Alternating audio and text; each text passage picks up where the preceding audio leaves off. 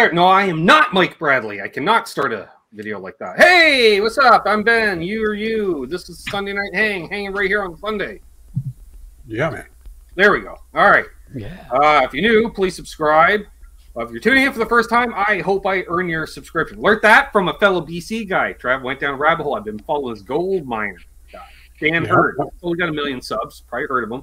And he said at the beginning of each of his videos, I love it. He says, welcome to my video, Michael B. I hope I earn your subscription. And I've never earned it, sir. Like, gauntlet thrown, and I was subbed to him by the end of the first video. Of course, now I want to pan for gold on the Fraser River, but that's a whole other thing. That's a whole other thing. A whole other thing. So, we already got sweet 16 of people in here thus far, so far. Let's see, I'm going to go right back in the chat. We got Earl! Earl's first one in the house. He's like, what you drinking tonight? Well, A&W root beer, the usual. Dave Chase is here. Paul McNary. All the cats, including, I think, a couple new ones, because that looks like 2 kittens on the end. Yeah. I'm just saying. For cows. So that happened. Sure. Congrats, I guess. Sure. We figured earlier. Murray's here. Who else we got here? Paul McNary, Dave Chase. Billy Baloney, he's here. Billy. We know him. Yep. Al Barge is here. Lee. Great to see Lee in here. Nice. I am half asleep. I did not get a nap after the turkey. I'm not doing well. 6-string Stanger. Congrats on 5,000 subs. I don't know how he did. He's just flying. He's getting like 100 subs a week. I get that like every 2 months. He must be doing something right. I don't know what it is. Fill a fella in? Yeah, sure. Who else we got here? There's Symmetry. Okay. JP Page 2. Ferd Burfel. All right. William De Silva. Mark Taft. Hey, Mark. BC Rich 581. Jimmy Biter. Jimmy Biter. I'm caught up. 26 of y'all. The voice of Cornhole. I wish I had the effects like Seth. The voice of Cornhole. There we go. Good friend Donnie. He's up around Michael B's ways. Who is it? The voice of Cornhole. He's in the GBA, as it were. There's John, ZD351. Michael Pansy. Hey. Yeah. There's BC Rich. Yeah, we're up to 31 now. Just doubled. Boom. Dang, nice. So we got a new treat we're trying tonight, folks. Gummy cola. And you can read the dosage. They're not for the light. That's 125 a piece, Sassy Cat. So I don't know. It's got some kind of hologram on the back for the counterfeit, Trev. I don't know. It's like Canadian money or something. I guess. Well, stuff is as good as money in Canada. So you know, I don't know if it's a hybrid or up or down. I forget. He didn't ask, and I didn't answer. So we're gonna see what 125 at once does. Mazel. If anyone can do it, Ben, I got faith in you, brother. May the seal be unbroken. No, that's the circle, right? Well, either way, we're in now. Version. Yeah, I forgot. We did a void. Oh, I can. It turns into the word void. You can't see, so you can't go tampering with stuff. Yeah, see, it turns into the word void. Focus. Hey, my light. What's going on? Probably not. Hey, Keith. Keith H is here. Right on. Go on. Ooh, spicy smell. Yeah. Guitar Man 45. Oof, doc. That's just a square. Like one of the Turkish delight things. Fresh. Oh, that's gummy. That's like chewing Coca-Cola. Right on. I like those little Coke. I'm catching a cinnamon flavor though, for some reason. So, a little bit, something. Right Marcel LeBlanc, welcome. Excellent. Cushman sent you. I like Cushman. Hey, Dave Chase, what's going on? Damn it! You know, one of those like, ow, bit my tongue. Must be working well. Easy, Ken. Easy. So hope everyone had a good weekend thus far. Can't talk. Got a mouthful of gummy. I'm trying to process on it. So far, so good. I still haven't cooked my bird. I think I'm going to meet tomorrow now. All right, I'm off tomorrow and Tuesday too, so I made it a nice little extra long weekend. Anybody visit family this weekend? I did today. There we go. I'm back. Should have given all the instructions. I figured eat it, right? Yeah, I went to visit my sister. Nice. As one usually does. They had enough people over, Trev, that I was told to bring my own plate. She's like, I only got 6 plates. You need to bring a plate. I'm like, all right. Yeah, that's a thing here too, BC. Which everyone is freaking out how that's on Easter Sunday, those who freak out about those things. But this, meanwhile, that's been a day, Transgender Day, for 15 years on the 31st. Easter floats around, so, you know, easy. Room for everybody on the planet. So, yeah, I went over to my sister's. There were 7 of us. Because there's the girls, and then the girl's boyfriend was there. Got to meet the boyfriend. Yep. And he got interrogated. He's a guitar player, folks. So somehow still has straight A students. I don't trust a guitar player that gets straight A's, Michael B. That sounds like one of those jazz types, you know, read sheet music and shit. I think those are the guys that can write lyrics too. They probably can know what they're doing, right? But then again, they're not bad. They can look after the money too, right? They're smart that way. Yep. So yeah, nice kid. Owns a couple Epiphones, an SG, and a Flying V. Says he plays in a metal band. I said, metal or gent? He goes, nope, we don't do no gent. I'm like, yes! So we got hope for the future, folks. The kid's 16. I took the Explorer over to show him. He fell in love with it. His favorite bands are Soundgarden and Alice in Chains. Oh, that's not bad. Yep. But then we almost had the family squabble, Michael B., because that's when my brother-in-law Scott came in. Father of the daughter, as it were. And he said, yeah, you know, I really like Chris Cornell once he got a better guitar player. Tom Morello, who had, whoa! Kim Thiel was one of my favorite and influential guitar players. Take that back. I said, it's more like Rage Against the Machine got a better singer. That's how I prefer to look at it. And I can say better singer, Michael, because that's nothing against Zach. Because Zach was a rapper. He wasn't a singer. So... and he was actually, we did drop the Pete Thorne name. Speaking of which, I was talking with Pete today, missed his live stream today. Didn't know he was live today. But I was texting Pete, and Pete hopefully is going to be off tour by May and going to be making an appearance here sometime in May, if we can swing it. He's really busy, but we're going to try. Get him in here for your birthday. So don't quote me on this, folks. Yeah, that'd be cool. Yeah, but I did mention how, you know, Pete and I are friends, and he played with Chris's solo band the whole time with Yoshi, and he's like, "What?" And then even my niece was like, "Oh, that's pretty cool." I'm like, "Yeah, you weren't even impressed with it. You know, Taylor Swift's former guitar player.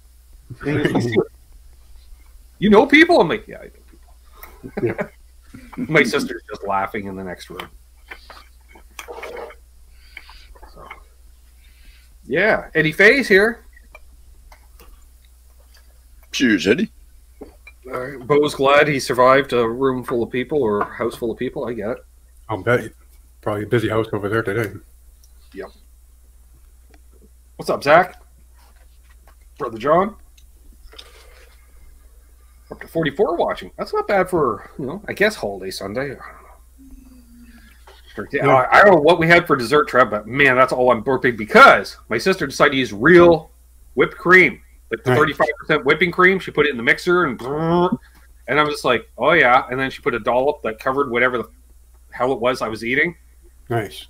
Homie can't process that. That's like, I just lactated. I came home. I had a cup of tea to try to thin things out. What's up, Jeff? You still managed to bring home a couple of Tupperwares full of. I did. I snagged, I filled up a couple to make enough for 2 or 3 meals. I left the veggies. I'm like, you can keep your peas, keep your corn. We'll take stuffing, She made entirely too much mashed potatoes, so I did take a bunch of mashed potatoes. And then Excellent. enough turkey for the cat as well. The cat was not carrying that even left. She literally was in the same spot on the couch when I came home. And then she smelled the food. She, what you got going on there, Ben? I'm like, I got you a little something, something. Don't worry about it. Yeah, I'm starting to think maybe I should fire up the grill. Greg Zeppelin, Yetimatsi Nightcat, Eddie Van Haskell. Right on. See, every time I see Greg Zeppelin, I want to say it like in the voice of Cheech. You're like, Greg Zeppelin! You know? How you doing, man? I do that for now. Hey, it's Greg Zeppelin! I was like, what? It's like one of my demos, I did something along those lines. I can't remember what it was.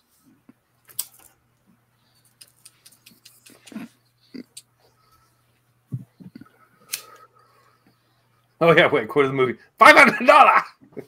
Whoa, that could have been a little racist, but hey, I'm just quoting Bubble Boy. $500!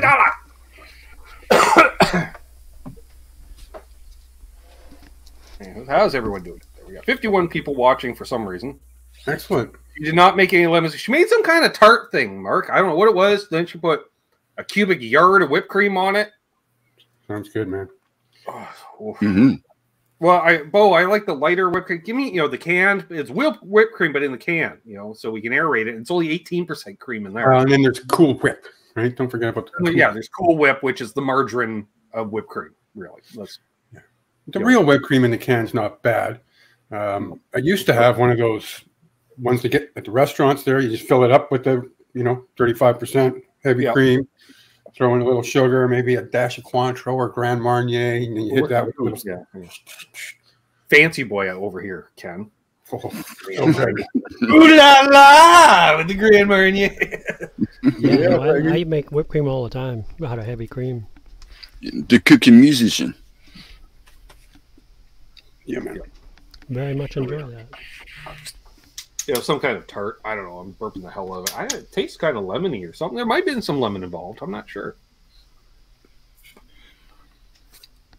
Hey, there's Brian Hall. We can actually start now. What is that? A bunch of sheep? What is that? What do we got going on there? Rabbits. Rabbits. Sheep. Rabbit. Well, I just saw the white. I can't see this. We got Patrick Trace is here. Right on. Good day, Ed. See, every time I see Patrick Trace now, I have Gordon Lightfoot's Alberta Bound in my head. D-Mac. Oh, we got a question. Hey, guys. What's up? Says, do you have any rules for deciding whether or not to buy again a piece of gear you previously sold or traded? What if it's something you missed and you wish you had back? I've done that. I've done that. Not a lot.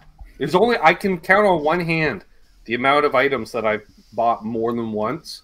And I don't count guitars now, because let's be honest, Mike, you play for 25 years, you can buy and sell a hell of a lot of Strats and Les Pauls in 25 years. So, they come and go. But certain effects pedals, I've literally owned the same Rat pedal 3 times. Because Rich and I just kept selling it back and forth. And that blue Gretsch went back and forth, right? That blue Gretsch came to me, went back to him. Also, carbon copy delays. I've owned them. I've sold them. I bought replacements. I really like that pedal. Other than that, generally, by the time I actually get rid of something, it's like I just don't use it. I tend not to. I'm not even going to ask Trev because Trev doesn't go through gear. He's still in gear acquisition mode at this point. You keep it. Not much. That's part of the reason why that move was so tough. Right. I'm a pack rat, but plenty of victories for the pack rat. It's like all of a sudden you need something you put away 15 years ago. Oh, I got that. I got one of those. Right. Remember exactly why you put it away. We got Josh Danberg in the house. How about Josh? Mark's gas station as well. Right on. Yeah, like I've bought and sold wah pedals, for instance, because I don't become it's a wah pedal. It's no big deal to me. Because I've never owned I got this sold super and repurchased. Oh, there we go. Let's make them big for a second. Well, you didn't. So oh, this okay, is my number one. You could have soloed It's a them. 95 made in Mexico that I got at a pawn shop for trade. I traded a cell phone. Fixed it up. They thought it was broken. But I sold it to Guitar Center, and then 3 days later went back in and paid the premium and bought it. Nice. And then they had to sit in jail for 45 days, even though I sold it to them. Right. That was a BC hell. says he doesn't like P basses, but he likes that one. Oh, it's great. Plays better than anything. Well, that's what counts, right? Yeah, and I got the 62 reissue pickup in there. I was looking at a flow chart of Tom Morello's rig today, and this telly, they had it listed as a 1982 made in Mexico telly. I'm like, they didn't make Mexican tellies in 1982. Hell, they didn't make American tellies in 82, I'm pretty sure. I think that was the only, that was all Japanese made 82, 83 until they relaunched the company. What's up, McCollum Music?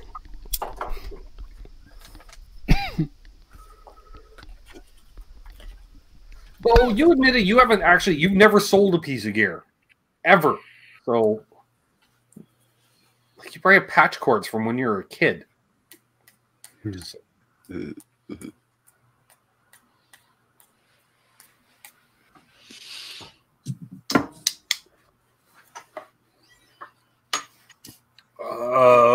says, I have a Dylan Talks Tone P bass P up. Pickup. Yeah, right. I need to install to shoot a video before and after of.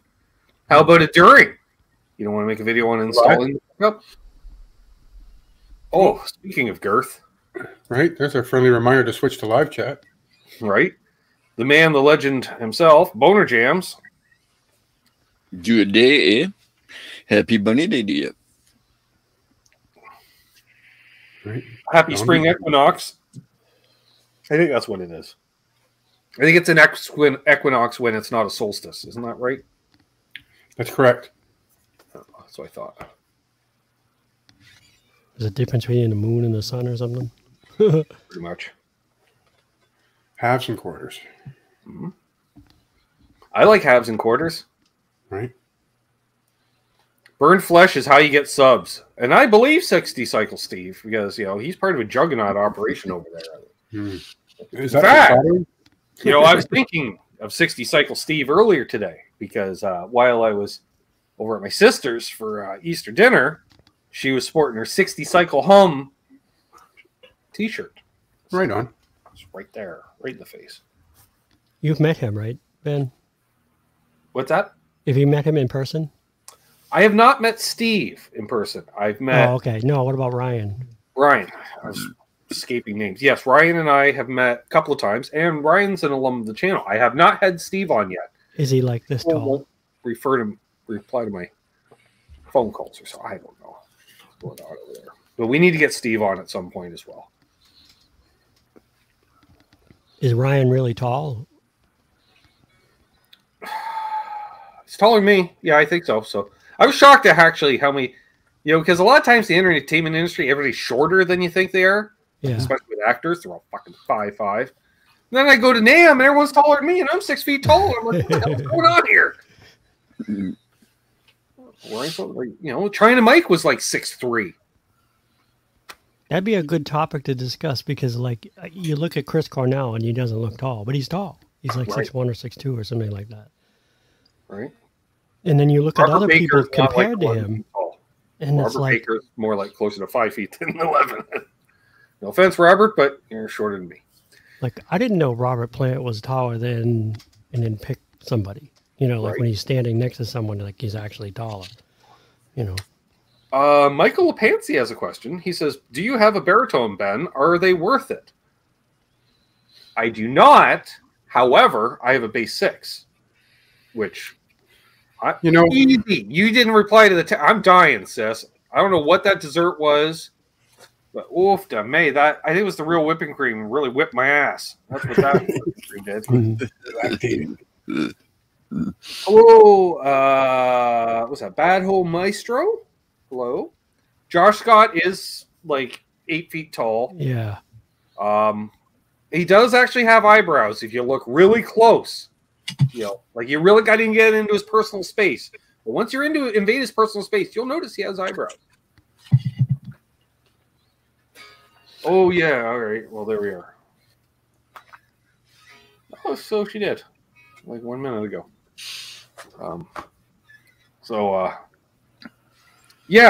But baritone or something like, or bass six for that.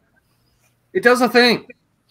Now, last night I was listening to some old classic Metallica, and that Anastasia Pulling Teeth came on, Ben, and I thought playing that on your bass six would be kind of a really cool thing. Yeah. Oh, see, now there's the reminder that she just texted me. Lemon tart with whipped cream. Nice. Yeah, it was like a full-size lemon tart. That sounds on point. Oh, yeah, it was good. Oh, it's killing me. What's up, Brian? Hope you had a good show. I was stuffing my face while you guys were live. He's supposed to be stuffing his face with some baby back ribs at the moment. And loving every minute of it. I sure would. Lactate for my birthday, exactly, Michael. Well, it is April Fool's Eve. Actually, I did have a Tums half hour before the show started. So, how's that gummy kicking in? You should be starting to feel that a little, no? I don't know. I think so. I don't know. I've had I've been hitting the one hitter too, but yeah, I'm feeling kind of tingly. So, give another half hour and it should be spot on. All right. See you, Steve. Cycle Steve. Yep. Part of it will be we'll talk about sights and sounds of San Diego. RJ had mentioned on his show yesterday morning about one of the best places to live in the U.S. is San Diego, and I haven't been there, but I've seen enough episodes of Three's Company to know that I would like to live there. Mm-hmm. And I've been to Orange County, and it's only going to get warmer and sunnier from there, Trev. Yeah, right. Yeah. You just go another hour or so. So yeah, I've always wanted to visit San Diego. Yeah. Why? Oh, Simon. They used to have the Sea World, but I don't think that's a thing anymore. Yeah, or they had Legendary Zoo too. Right, San Diego Zoo. It's one of the legendary. Yeah. So there we go. I've never been to California. What? It's stupid. I don't know why. I have so many friends there. I only got there because of NAMM for the first time. I was supposed to go that same year. Work kept me back. I remember that. Yep. You were gonna get a hotel, and at the time that didn't happen. You ended up at JJ's, but right. Another question. Steve Reezer. How's the Gretsch 2622? Is that my hollow body? I think that's a 2600. Good. I haven't played it in a minute, but actually, I played it a few weeks ago, I think. The zoo has a safari park an hour from San Diego. That's amazing. Over there. Ben likes questions. I do, because then I don't have to think of anything to say. Right. Stimulates the conversation a little. Yeah. Mm-hmm. Jeff T says it's still raining in the OC right now. Might have to buy a boat. Yeah. See, there's still some big butts in there. Santa Cruz, I believe, is north of LA. Yeah. Ryan. That's the San Fran area, but he was being an innuendo there a little.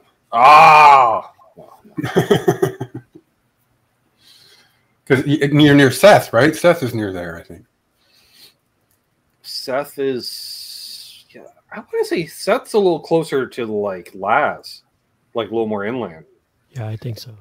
Yeah, I thought it was like Oakland or like something like that. Yeah. Where's JJ? JJ's in Orange County, basically. He's in the heart of it. One of the lagunas, not Laguna Beach, Laguna Niguel, which is right next door. So you don't have the beachfront, you also don't have the income bracket. That was crazy. Like, you're driving down there, it was literally Pacific Coast Highway, beaches with the volleyball courts on one side, Jaguar, Ferrari, Porsche dealerships on the other side of the road. This is not a tax bracket I feel comfortable with at all. Right. And it was just like out of a movie, Trev, like in the 80s, because literally we stopped at the traffic light and I look, and there's two blonde-haired ladies in yellow bikinis waiting to cross the street. And they look like, quote-unquote, California girls, like what you picture them. I'm like, That's, you know, a little more plastic these days than back in the day. Easy, you know. But, you know, I don't think they had day jobs. I'm just saying. I'm pretty sure they're professional bikini wearers. Right. Hey, it works. Ventura has a nice big cornhole tournament. They do. Again, that's north of LA.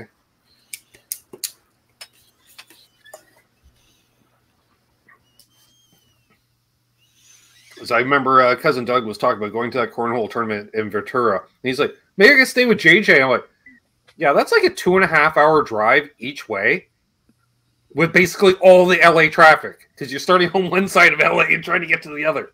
So, no. Huntington Beach. I think I still have some family in Huntington Beach.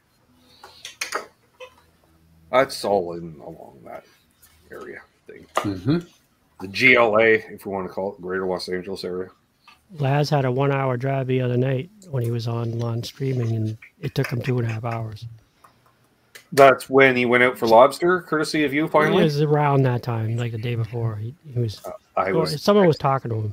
And he said, yeah, it's an hour to get home. And he's like, yeah, but it's this time, so it's going to be 2.5. And it was. Oh, I feel that here. Right? Yeah, Vancouver's largely the same, too. In the middle of the night, 2 in the morning, I could get downtown in 35 minutes. That drive during rush hour in the morning is going to take you an hour and a half. Boston, too. And there's no bridges. If something goes wrong on a bridge, you got to try and get to North Vancouver. Well, that's why, San Fran, Oakland's is kind of the same deal, right? It's very bridge dependent. Bo was just throwing it out there. He's excited to see what Gretsch Guitar wants to send me. Ooh. I think we all are a little excited for that. Yeah. Earl lived in Monterey for 8 years. Nice. He used to go to the fairgrounds, sat on stage where Hendrix set fire to his guitar, right? Yeah. I hope it's a Billy. Well, Monterey, isn't that where Laguna Seca racetrack's up in Monterey? One of my favorite racetracks. It's got the corkscrew. Dale Boyle music in the house. Great to see Dale. Right on. Gretsch was Long Beach, California on Halloween. Only people on the beach were pasty white tourists. I believe that. I believe that. Mm-hmm. Long Beach, home of the Long Beach Grand Prix. Which, Ken, I know you're a race enthusiast. NASCAR is looking to partner up with the Long Beach Grand Prix. So is that going to be our LA market NASCAR race, which is better than the freaking Coliseum abomination? I hope not. It's better than racing at the Coliseum on that little quarter-mile abomination. Yeah, but Long Beach kind of sucks. I mean, it's iconic. You got 2 dive bomb hairpins, basically, right? Like, there's no passing or anything, but... Yeah, too freaking skinny. Send them out to the airport. No, Eddie. Not so much my fear of bridges based on the Baltimore event. That's more my fear of ship pilots and their lack of driving. I've never even considered. It wasn't his fault, though. He lost power. So over bridges all the time, and I never even crossed my mind. Something as long as I don't see visible rust, I'm okay, you know, but the infrastructure, like if it's crumbling and some of the concrete's chipped away and I can see some rebar, I am not feeling confident. All right, Michael B. from the chat. Question for all of us. What is the most expensive piece of gear you witnessed being returned, you or a friend? Witnessed being returned. Yeah, like I can go first to give you an example. I was at a campfire last summer and somebody had a Billy Duffy, the Gretsch, the white $5,000 guitar. It wasn't 100% perfect. It was one tiny thing. And because it was so expensive, he's like, I could live with it. Nobody will know, but I can't. He had to return it. He was in a tribute band for the Cult, and I think he lost the gig because of it. I'm not sure. I haven't talked to him since, but all of a sudden he wasn't in that band anymore. So. Tom Raines? You know what? I'm the same way. I can live with a lot of flaws on a $200 guitar. I don't live with a single flaw on a $5,000 guitar. Yeah. You know, I agree on that. Travis is here. Travis Barris out of Lafayette, Louisiana. No, I don't want to try the Mackinac Bridge. I've seen a lot of Michigan infrastructure or lack thereof. The Ambassador Bridge just coming into town is bad enough, and I'll take equal blame on that since it is an international bridge. That's why we got the new Gordie Howe Bridge.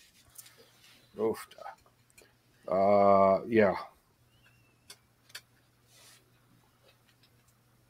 I hate being at a red light under an overpass, Marshall Murray says. Right? Mhm.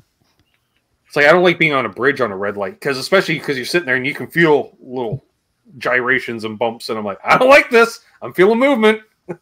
The Sea to Sky Highway, where there's 2 lanes, and you got ocean over here, and you got sheer mountain over there, and there's nets on the mountains because pieces of the mountain are constantly falling, and you see the pock marks in the road as you're driving. And that's a couple of times where I've had to dodge, Oh yeah, volleyball-sized rocks.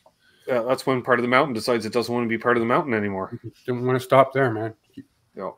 Well, I went down a rabbit hole on YouTube a year ago about that with rock slides. And it's just like, and I just call it when mountains decide not to be mountains anymore. Yeah. But mountains have had enough. Bo asked, would relic count as flaw? No. Ryan returned a $1,500 Epiphone yesterday. I'm not wow, shocked there you go. at all. You returning a guitar, Ryan. You seem to acquire almost as many as Bo, but they don't seem to be all sticking around as long. I'm just saying. Maybe not as many as Bo. That's unfair. Nobody gets as many guitars. Well, he turned that Octopus Epiphone and his SD into a Friedman Cali. A Friedman Telly? Cali. Oh, Cali. Well, he does the Telly style too, right? So that's why I was like, yeah, he's already got one of those. play it big necks. You'd like those. Probably. Oh yeah. Big necks on Friedman's. Their necks are too big for my liking. Years ago, 708 returned that Kiesel. I thought the memory in my head was like 1700 or something. I remember that, and yeah. Doug's wife is real, based on the way that the parts came to him. I believe the pickups were removed with a pry bar. Oh yeah, they're just thrown into a box. They're like, he's like, I don't want to deal with you anymore, and they're like, yeah, fuck you too. That guy, he's got the word. He's got to return like 9.5 out of every 10 guitars he gets. Yeah, oh, he wants it a particular way, I guess. Yeah.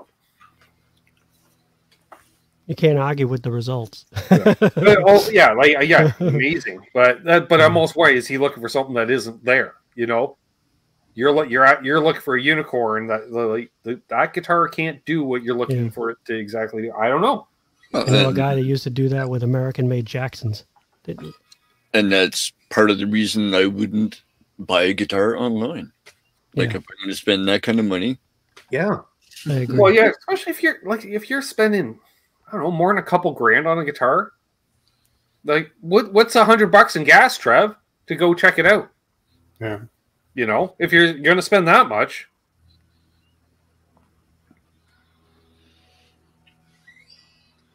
Oh, Bo's asking if it was the Adam Jones. The Adam Jones. That's the one, yeah. Yeah, I'm not big on silver bursts. What's up, Marcel? Welcome.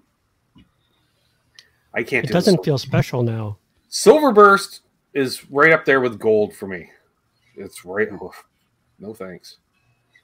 It's not for me. I think too much. Hi to Ryan Hall. Hey, Ryan Hall. It just looks gray with a black border. I guess. I can't do it.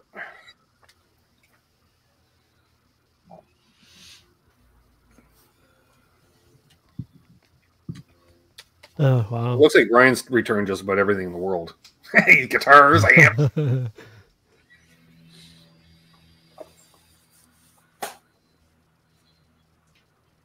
I don't see John returning much stuff, Trev. He just puts it up on the used market. He doesn't, Yeah. Buys it, doesn't like it, and sells it. Yeah. So Travis Barris says that his friend had to return a Gibson acoustic, brand new, and they're going to replace it. Send a new one. That's all. What happened there? I'm guessing some kind of a flaw emerged. Yeah.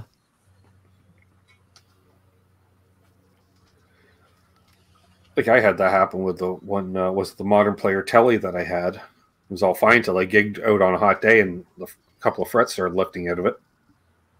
Like, this is not good. So that's why I pulled out the backup. The backup for the Squire Telly being a vintage Telly. Because the vintage Telly was staying in the case until absolutely needed.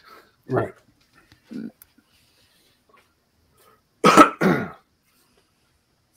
Oh, I got some news regarding the new band, Trev.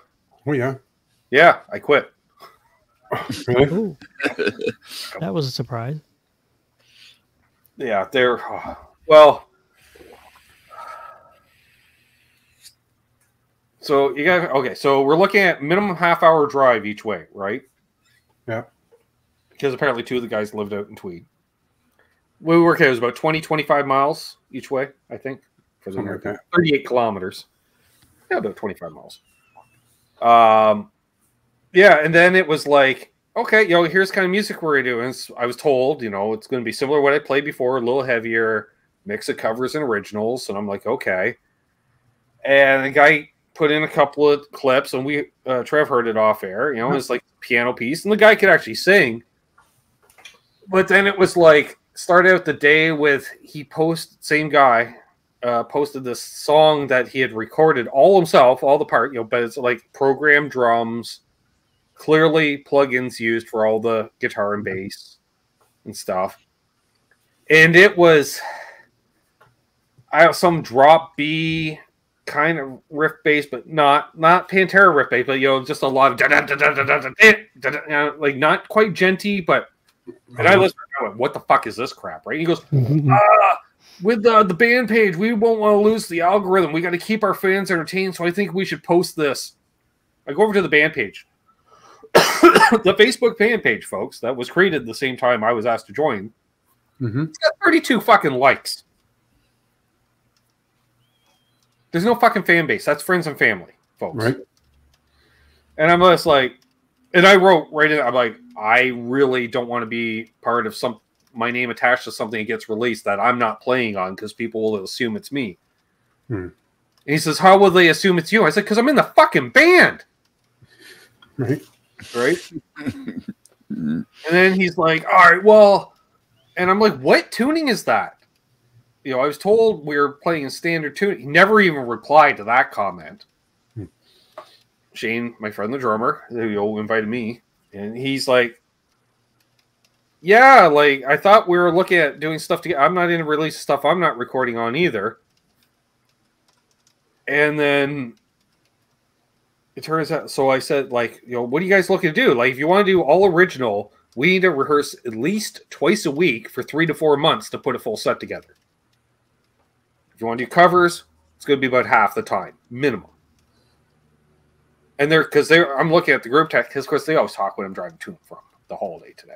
And it was, well, we could get together every other Friday.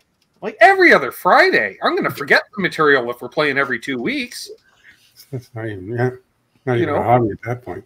No thanks. And so I got on the side to Shane and I said, look, I got 3 criteria with the band. The music has to be good. The guys have to be cool to hang with. And it needs to pay well. Now, I'll live with 2 out of 3. And my experience today is 0 for 3. I told him, and he's just like, yeah, I agree. He goes, I think I'm bailing myself on this. Because he said, like, he's like, well, I can't afford to be driving out there twice a week. So, all right. And then they're like, guys, like, I work, shift work, blah, blah, blah. So I can't, I was like, Shane just like, do you want me to take care of the group chat? I'm like, yeah, do you want to start a Dwight Yoakam tribute act? He goes, that actually sounds like fun. I said, well, so then, still talking, he's got a friend. Female singer, wants to start a Loretta Lynn tribute. And I went, oh, old school. Like old school country. I'm like, oh, now there's something I haven't approached. So I was like, well, what about classic female, country songs? So we can hit the Patsy Clines, the Tammy Wynette's, the Loretta Lynn's, the Dolly Partons, it all, And he's like, oh. So he's going to reach out to her about that. So there you go. Yeah, because I told him, like, I'm still interested in doing something else. Yeah. Like doing something. This is just, I am not, this. The guy's like 30 years old, and he thinks he's going to get famous or something. When one door closes, another door opens, right? Yeah. So, yeah, I was just like, no. Because it's like, well, if we're going to write, we got, oh, and the other thing was, you'll love this one, Michael, because I know, playing original music. He said, we should play a whole different variety of genres of music. I'm like, actually, if you're looking to get signed, you need to focus on one specific style. One thing and do it well. Radio stations have what they call formats. So again, I'm like, I disagree, and I'm disagreeing with this guy a lot. So I'm just like, every time, Trev, it's another strike. He doesn't, I'm like, you may think you're auditioning me this coming Friday, but I've been auditioning you since the moment I was added to the group chat. And I'm like, and I said to Shane, I'm like, these aren't good gigs. They're not going to pay well, are they? He's like, well, usually original bands don't. I was like, which I already knew the answer to, having played in several. But so I was like, yeah, I ain't feeling the hang, and I certainly am not liking the music I'm hearing. So, yeah. That's too many negatives. Yeah. So I was like, unless you want a hired gun, I'll do it. Like, I will play with this guy, but you need to pay me a couple $100 a night to do it. Yeah. And the band is only going to get $50 for a set. So if you want to play out of pocket, I'll play whatever you want if you pay me enough. But yeah, my first band, I was upset when it broke up. Wasn't my choice. Everyone since then, a day or two later, I'm in a better thing. Every single time. Yeah. What's up, Mayhem?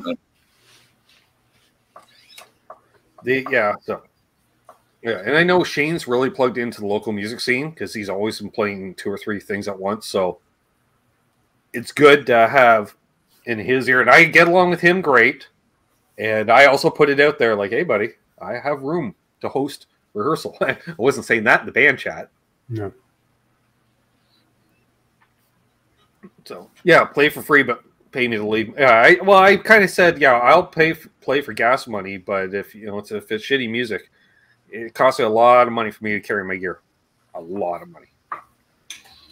And it's basically, and I know what the local area pays, and I just price myself out of it accordingly. So you can't afford me.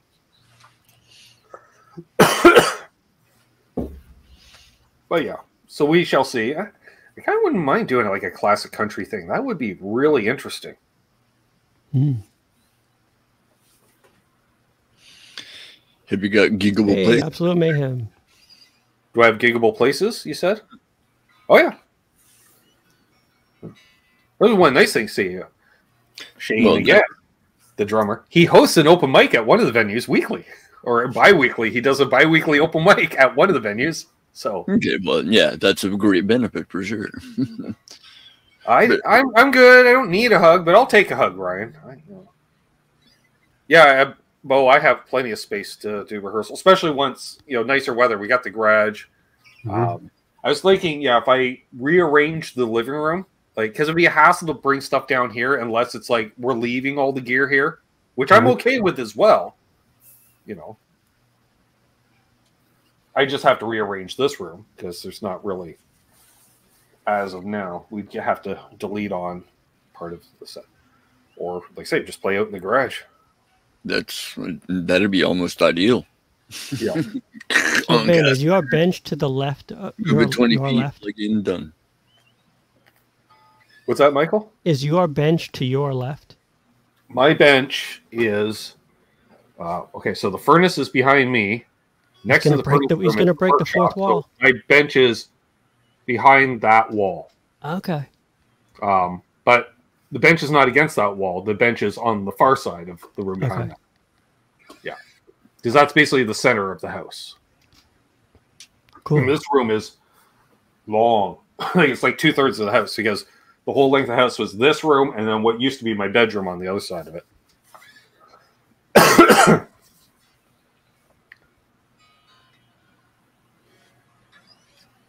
Well, I could start my own, Bo. The problem is, I spent the last 6+ years hanging out with you guys rather than anybody local. So I don't really know anybody local anymore, for the most part.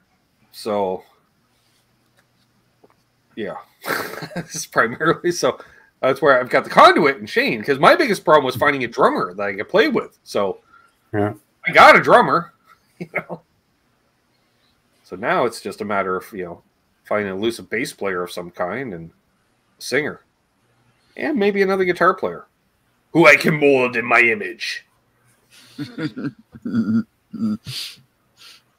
Ooh, Buck Owens in the Buckaroos tribute band. Not a bad idea, Sassy Cat.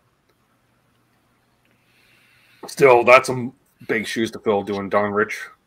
Yeah, where are you going to find a red, white, and blue guitar, though? Oh, those things are so expensive for what they are. Like, they sell for 3 times what they're worth. That's like, it's like a $3,000 Dane Electro. It's just stupid. You are elusive, BC Rich. See, like, I know a bass player, but he's fucking Maryland. In the commute. Hassle. So, yeah. Yeah, I could play in a terrible band. I played in terrible bands. I don't want to do that again.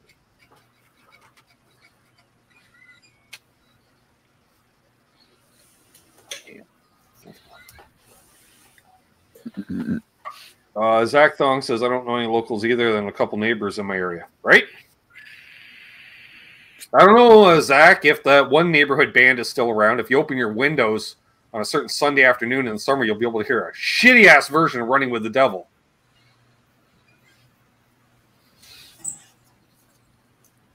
Yeah. So, well, yeah, it's like I told Shane, too. It's kind of been there, done that. Like, I'm not looking to be famous. You know, however, you know, I'm not afraid to pull a couple favors in through contacts I have in the industry to promote something once I have something done. See you, Ryan. Enjoy those ribs. How much for one rib? Gentle Ryan. Yeah. But, you know, it's like, I don't want to do the playing on a show with 5 bands for gas money. You know, been there, done that. I just don't play covers and get paid. Or if we're going to do that, it better be fun stuff. And if I'm having a blast, then just cover my cost, Trev. You know what I mean? Yeah. Then it's like, yeah, if I can make $20, fine. And move my gear. Yeah. But I'm not looking to do endless rehearsals and never get out and gig either. Although, you know, again, if the music's good, then I'm fine with that. But also we have the ability we can actually live stream. And we demonetize the live stream, so no ads, Michael B. So then we don't care about copyright claims on the ad revenue, and you just enjoy your super chats and such, and the virtual busking side of things. More fun sitting around. Yeah, it's Michael. You know, what you want to carry all that gear around? Just when we can sit here and you don't have to drink and drive. You can sip on a cold snack. Exactly. This. Whereas I don't know anybody local, Michael, because I don't even go out to sit. I don't even bother going over to Richie's anymore. I hang around to sit, which is the same conversation that we have here, but now I just do that on the phone with him. Plus, he's kind of young and around. I know. I'm lucky. I got Brian, the drummer, to 1 mile that way. And I got Sean 1 mile that way. We met on the internet in a bass player wanted ad they had for They had it up for like a year or two, and I just saw it the day after I got booted from the cover band, and I said, "Oh, cool!" And there we go. Great. Well, that was even how I got the call. Trev and I were hanging out here on a Saturday night, last Saturday. And buddies all. Oh well, because I was supposed to go to a different jam last Saturday, and I wasn't feeling it. It was old bandmates, but a lot of them, they're all stuck in 2015. And that's what they look at as far as your talent level. We'll say. Because the last time we jammed together a few years ago, I'm like, can I take some lead breaks? And the singer's like, oh, you play lead guitar? I'm like, yeah, I fucking do. I played lead guitar in the band that we formed after we basically kicked you out of this band, But because their head's stuck there, I was like, oh. It's like you show up and they're like, oh, you got a new guitar. Yes. Because it's been 8 years since we played in a band together. Well, 7 years. Yeah. Rant time, folks. Well, apparently it didn't make me overly lethargic. Somewhat relaxed, Trev. Like I'd just be here otherwise. I'm good. Mellow. I was going to ask, but about 45 an hour in, should be cruising. Oh yeah, things are fuzzy. It's like a dream sequence. We feel a nice coziness around here. Like, I'm wearing a virtual hoodie, is what I'm saying. Fresh out of the dryer. I can just. Right. So. It smells like Coke. Yeah, I think it was like a cinnamon type of spice to it to try to. No, I know what you mean. Carbonation. Billy, tell us how you really feel. Well, that was the other thing. Hey, speak of, everyone was so nice last week to chip in on a fella getting a new tuner. Mm-hmm. Okay, that, I got to use it. That's what I'm saying. Mm-hmm. Got it. We gotta. So let's see. We got corn syrup, sugar, water, gelatin, citric acid, natural and artificial flavor. That does not have pectin. Yep. Vegetable oil. Yep. Coconut and canola. THC distillate. Well, there we are. That really doesn't tell us much. That is part of the natural or artificial flavors that I'm tasting. There you go. One of the flavors in the neighborhood. Your neighborhood. And you said that was how many grams? 125 per. Oh, man. Yeah, chunky ones. And you get 4 of them for $20. Yeah. So, wow. Yeah, 4 gummies for $20. So. Yeah, I'd chop one of those in half and just do it that way. So I got these ones here are 5 100s for $20. And I cut them into quarters, so 25. Yeah. So it's the same idea. Michael's like us, yeah. And I did have a quarter of one of those when we started out. I hear you, Bo. We need the teleportation. We'd be jamming every night. Fuck. Yeah. Even. Yeah. Come on, Lotto Max.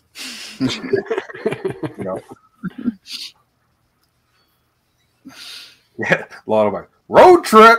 And it's just, I get an RV and some dude, like I'll go down to Nashville, Ken, some wildly veteran, guy that drives for buses for like Johnny Cash back, whoever, and he's just give me a bunk in the back. All right, cool. Right on, and we don't get a motor, we get a Provo bus. We get a fucking tour bus. So yeah, they do nice stuff. You guys see the Pete, they got a double-decker bus? Yeah. Right. Sleeps like 16. I'm like, are you fucking kidding me? I'm not keen on sleeping on top bunk though. That sways. There's a lot of rocking going on up there. Exactly. It's like top of the ship, right? It's like I would not. That's not a prairie-friendly bus. That thing's just go. You're like Lieutenant Dan out there on the fucking crow's nest. Go take your pain med, Ryan. Join the fun. That'd be cool. Double-decker.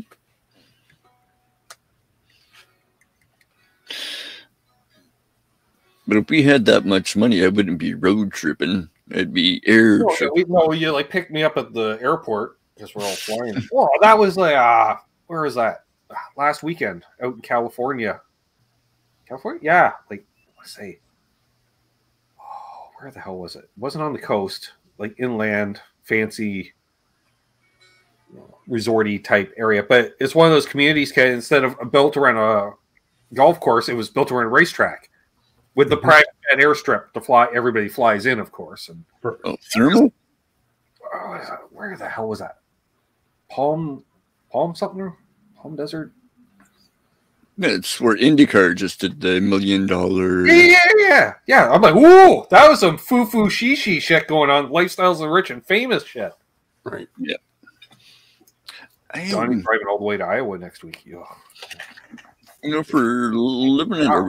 Hopefully the insides of the places are nicer, but the outsides are kind of, unless you had the major coin to pay for them. But Wayne, my colonial brother, for me, substitute coffee for tea because I gave up coffee for the most part a year ago.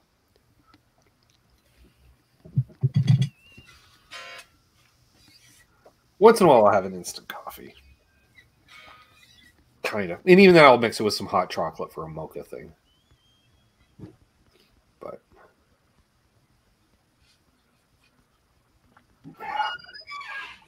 it was more south, Palm Beach, maybe. Or no, was it?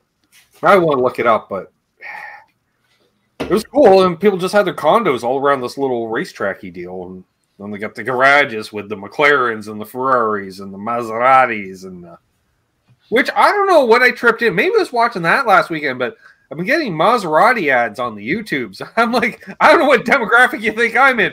I ain't it. I appreciate it. We'll never find it. Because if anything goes wrong, I'm dead. So, yeah, I think it's in Arizona. Was it Arizona? I thought it was like, damn, I had it again. Dang, it's gone. Anywho's and housens. We're talking about Nashville Airport. I'd like to ride that train that goes across Canada. Ah, no. No, you wouldn't, Lee. Not anymore. No. Any other country, yes. No, because Canada, unlike any other country in the world, every other country in the world, for the most part, don't quote me, Trav, all right? But pretty much, let's just say, pretty much every other country in the world, passenger rail has priority on tracks. That's the way it is in every country, except for Canada, where freight has priority. That's the way it is. So what should be a 3-day trip is 5. Well, there's not much to see between Calgary and... It's like you like sitting on sidings in Saskatchewan for hours on end. I mean, if you fly into Alberta and you go through the mountains, that's a neat trip. You got the whole tunnel and the mountain thing, and yeah. But we are working on it. I will update you, Lee, because actually there was a little thing I think they put in at Parliament in the last while that they're trying to put. Hey, can we get some priority? Or we're gonna have to start twinning up tracks more because this is ridiculous. Because of the idea, Trav, is that we can just some of the rails we can go full send, because even the ones that they're normally doing like 65 miles an hour, they crank her up to about 80, especially Saskatchewan. There's no fucking hills or curves, just straight full send. It's going to take you a day and a half to stop it once you get it wound up. Yeah, Patrick took a train from Edmonton to Vancouver, and it sucked 24 hours where I could drive in 12. This is what I'm saying. Trev, do you enjoy sitting on a siding precariously on the side of a rocky mountain for hours on end, and you're afraid of heights? You too can take. There's the food car. You go, you get a nasty hamburger. I mean, back in the day when I was doing the trains, there was smoking. You could smoke at least in between the two cars there, and that little outdoor with the door open. That's sketchy as fuck. Yeah. Why is sketchy as fuck? Like they got the little, with this accordion thing in the middle, and canvas awning thing, kind of connecting them to each other. But you see gaps and shit. Yeah, and it's Jimmy's. It shimmies a lot. Oh, a lot. Yeah, I remember having darts out there. Oh, yeah. I mean, if a fellow wanted to eat 500 milligrams of edibles and jump on a train and make a trip out of it versus having to drive. In more ways than one. Are we there yet? We've been sitting on the siding for the last 3 hours. You keep asking every half hour, are we there yet? We keep telling you, we've been sitting on a siding for 3 hours. Sitting up in the dome car, just fucking, wow. Yeah. Yeah, Japan does have those bullet trains. Now that's cool. Yeah, see, the European trains. I don't care if they're delayed or whatever. You're a little, but the infrastructure of Europe is great that way, Trev. You can hop on a train and you can be pretty much anywhere in a few hours, depending on where you live. Right. Well, when I visited, from what Martin was saying, in Germany. Sorry, what was that, Mike? We used the train when we traveled to the Cannes Film Festival. We would go from the hotel to the train to the Cannes I love that. It's like you basically wedding crash that motherfucker. I love it. I love that story when you're telling it. Although I will admit, I will admit I haven't seen the film, but I may have to agree with Buddy. Titties do make all movies better. I'm not gonna lie. No, I'm sitting through a shitty artsy movie that I'm not feeling because I like some of them. And there's others out, and then all of a sudden, there's a random pair of boobs. Well, at least I got to see a pair of boobs, But it's got to be in the right situation. You can't just all of a sudden Benny Hill it, No, it would have made the film a little bit better because it would have made the villain look a little bit more gritty. you know, and it actually would have helped, but we didn't want to do it. It was more about the group not wanting to finish it together. I love the fact, yeah, you guys would have just, sup, here it is. Yeah. But Bo's right, though. Look at the trains we have. If they go more than 60, maybe 60, 70 miles an hour maximum speed for one of those. Yeah, but you got to also, we got up, Trev, you add a little banking here and there, and, it's up to speed. It's like, just existing, but slight regrading here and there, what I'm saying.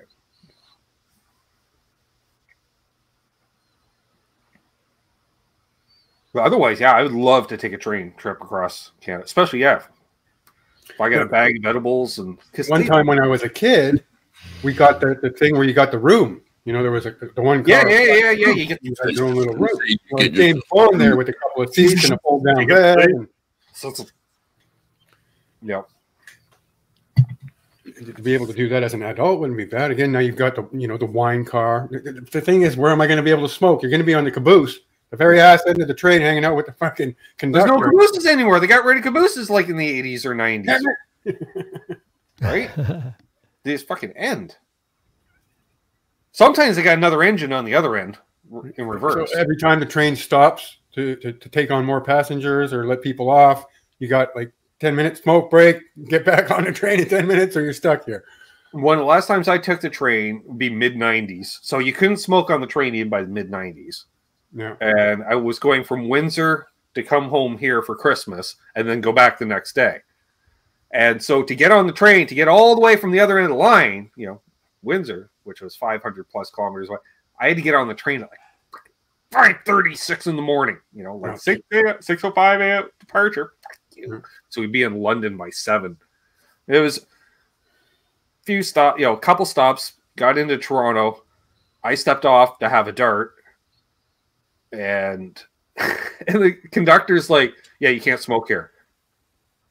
And I'm like, "We're out in the shed, like it's open air at both ends." I'm like, "Fuck you," And then he kind of smirks and he pulls out a cigarette himself. But I was not about to stop, right? But then we wait, and there was a young couple that kind of, you tell they were a young couple because they're going to share a cigarette track. Those couples, right? Clingy, whatever. He goes, "What? Hide your smoke. Hey, you can't smoke here." They're, "Oh, sorry." But I can. Get the fuck out of here. We're all Canadian, so, "Oh, sorry. Nah, you go ahead. Oh, thanks. Yeah, you're cool.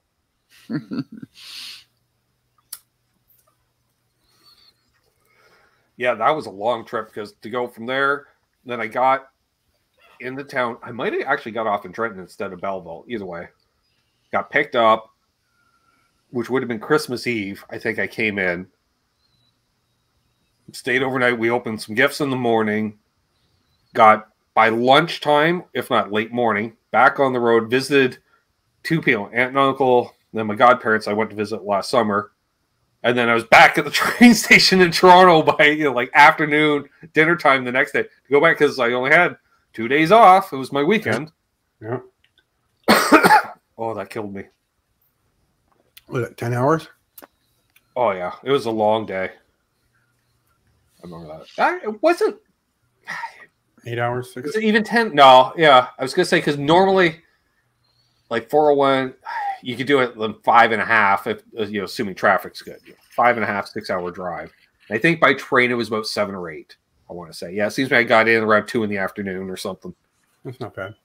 Yeah, and it was only the one real kind of layover where it was only long enough to get off to have a smoke. Right.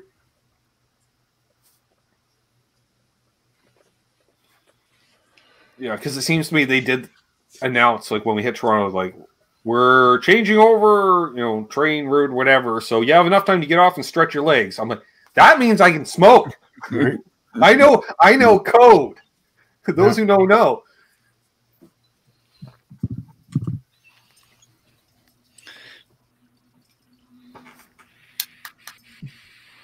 Whoa, do you see that story what Bo's got right there? Want to start with Billy? Yeah. Oh, there we are. Thank you. In 75, Polish Airlines just got off New York going backbone crash. Wow. Oh.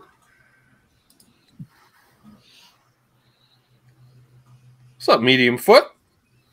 That's a new name in the chat. Evening, gents in chat. Windsor's his hometown. Nice. Cool. Yeah, lived there for 6 months, 8 months, something like that. I don't know. Went down there to work at the casino, and then it wasn't all it was cracked up to be. No, that's actually pretty clever. Right? Medium foot, kind of got the Sasquatch thing, but it's not a big, full Sasquatch. It's a medium Sasquatch. Man size. And it's got a guitar. I mean, I like it. I like it. Yeah. Well, welcome, my friend. I'm going to go, I don't know. I'm feeling good. I'm feeling real good. I bet. It's time to smoke some weed. We'll go, I don't know, till the bottom of the hour, and we'll see where it goes from there. All right. I'm feeling kind of lazy now that I thought about it. All right. Some more sugar. I still got 2 days off. I got nothing to worry about that doesn't go 10, 15 minutes away. Yeah, I'm not working tomorrow, so woo-woo. I am. Damn it. I got the show tomorrow night. Oh, yeah, speaking of it, tomorrow night. I guess I kind of do, too. Yeah, try to work tomorrow. We got a set to do tomorrow. Yeah, we're working tomorrow. So, yes, I'll be playing some songs. I don't know what I'm playing. I'm not sure which pedal board I'll play through because I replaced some stuff since last week on this board. I'm kind of liking how it sounded. And some changes. Yep, we did. It's pretty much an all Lawrence board again. Because Lawrence makes good shit. Like Yep. I didn't want to go all LPD, Michael, because the last time I made a small jam board, it was all LPD pedals. You know, which is the ultimate board. You know, Kinda in many cool. ways. It was great. But this time, you know, so I had a different, you know, like I said last week's show, I had the radial on there for the drive. Had the phaser and my chorus. What was that? Area Kai. So took out the radial, put in the 87. Better. Damn it. Right. So, well, there goes the phaser because now I need a boost. Yeah. So, all right, put that on. And then I took the boost off, put the LPD chorus in so I could A-B the two choruses, you know, and dial them in the same. They're both 4-knob. The LPD's better. God damn it. All right. Well, you know, it's like, it's just better. Well, because it has a blend, which was really nice because then you could just easy, you know, and because you can get fairly dry, but then let's put a little underneath just so you're like, what are you running there? You know, am I hearing something or am I not hearing something? Because it's dry, but it's not.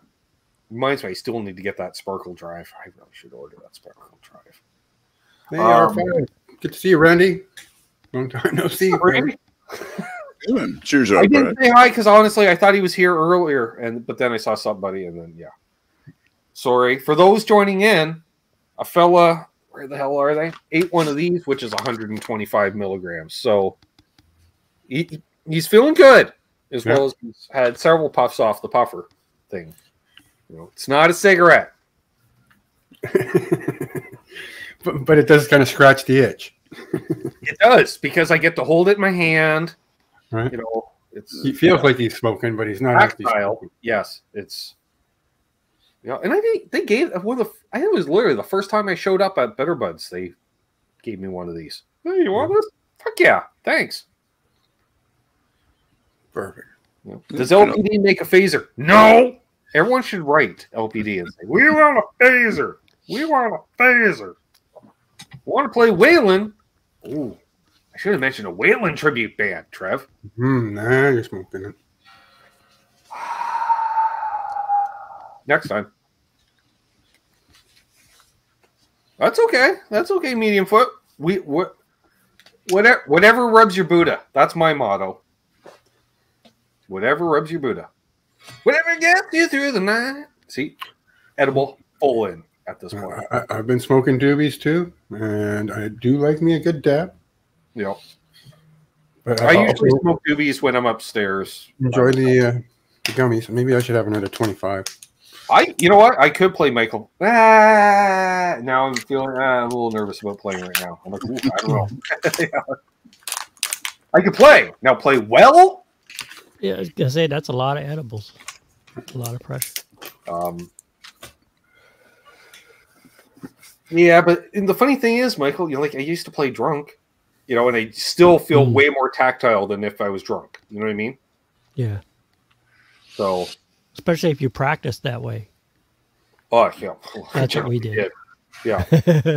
Well, I think in a sense, like, especially geeking live and like having a beverage, like I'll do a set and have a beer, like sip on a beer through a set. I remember, you know, pour beer. My drummer in One Day to Live, Mike, because he was 18, so didn't smoke, didn't drink, didn't do any form of drugs, no cigarette, nothing, right? Yep. And he'd be like, because I'm at practice, I'm like, whew, pretty fucking baked. He's like, man, how are you supposed to remember it to play it live if you're baked when you're learning it? I was like, well, because I'll be baked then. He's so you're just, I'm like, yeah, when do you assume I'm ever sober? Yep. Oh, Marcel, that sucks. Edibles? Can you do the edibles? Is the CPOD or COPD or? Actually, the new band, we're sober. Rehearsal, gigs, everything. It's great. Yeah, I'll just do my thing. You get right to business. I find too, you're less nervous. You're more, especially with, like you say, Ken, sipping on a beer. Like I would get drunk per se, but sipping on a beer, like one, and especially I would have usually a beer for my first set if we were doing 3 sets, and then I'd have a light beer for sets 2 and 3 even. I could just do that, switch to something lighter. Late yeah. Beer. Well, I had to drive, so. Oh, okay. Marcel makes his own edibles. Well, there you go. All right. I do as well. It's a real fun to do. Are we talking like cookies and brownies, or are we talking like your own? There we go. Gummy bears. The problem with the gummy bears, Ben, is you eat the little thing. What's up, Seth? And I want more gummy bears. Oh, I have a bag of gummy bears on hand. That tasted really good, and I'm not planning on tasting that again for a while because that was good. And that's a dose all at once. Mm. We made chocolates in a mold when it came out. I remember that. Yep. Did you make a video about that? No, I showed you on a private hang. That's what it was. I was like, how do I know about that? See, again, I'm like, did I dream that, Mike? Like, what's going on? Like, how did I know? Was private hang, yeah. That's not icing sugar.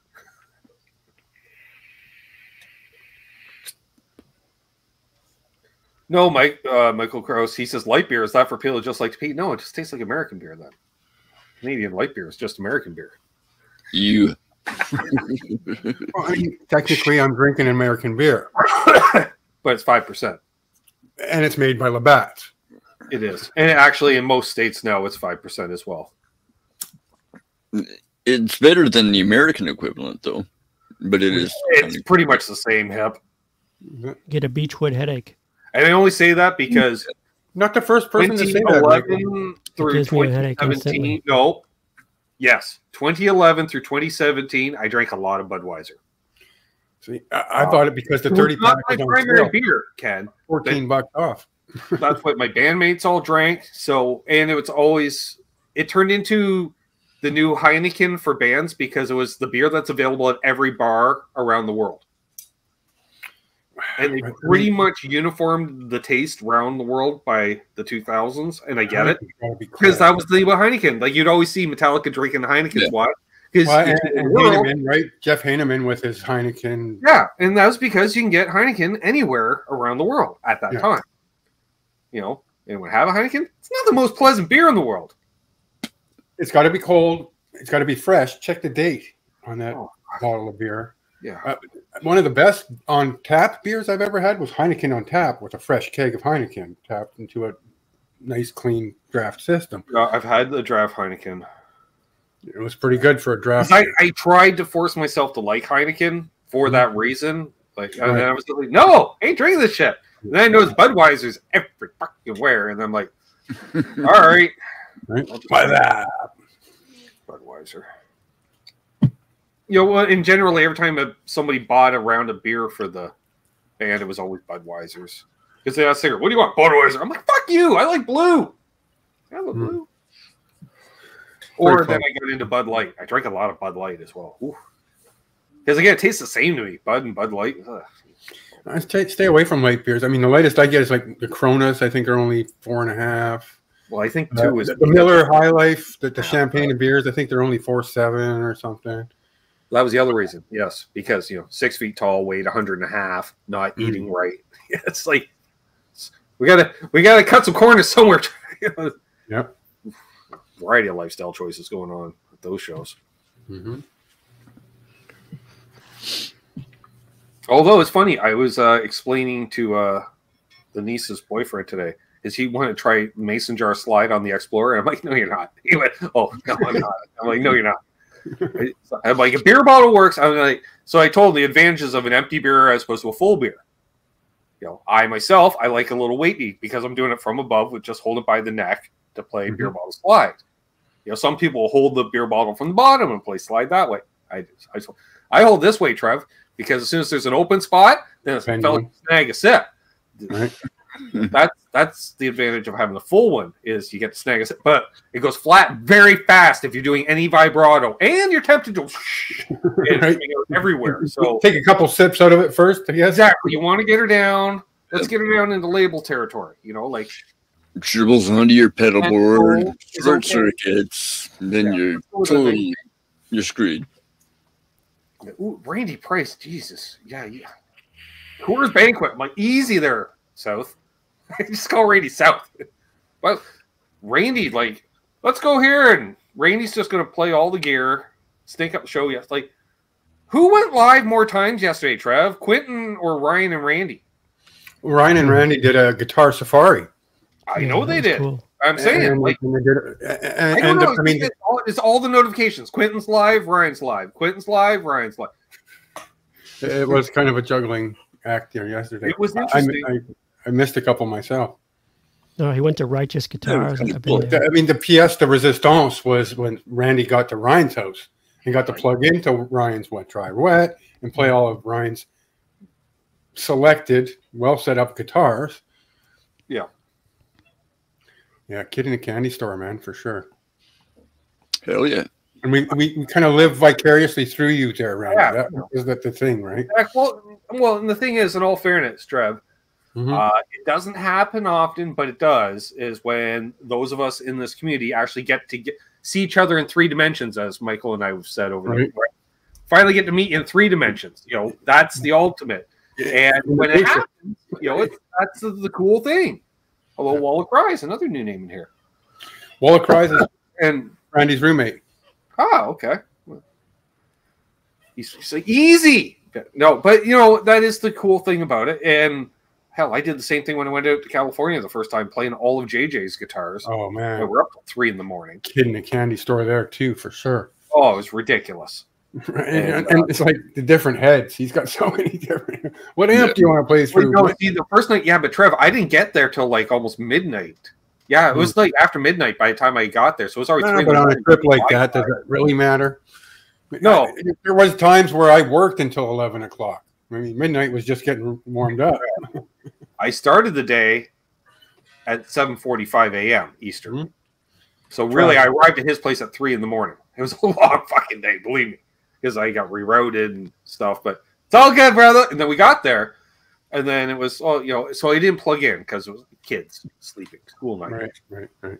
So I'm just guitar after guitar, just playing them acoustically, and then and then by the time you've played the 9th guitar, you forget about the one, and then all of a sudden, oh, look at this, there's Les Paul. Oh, it's that one.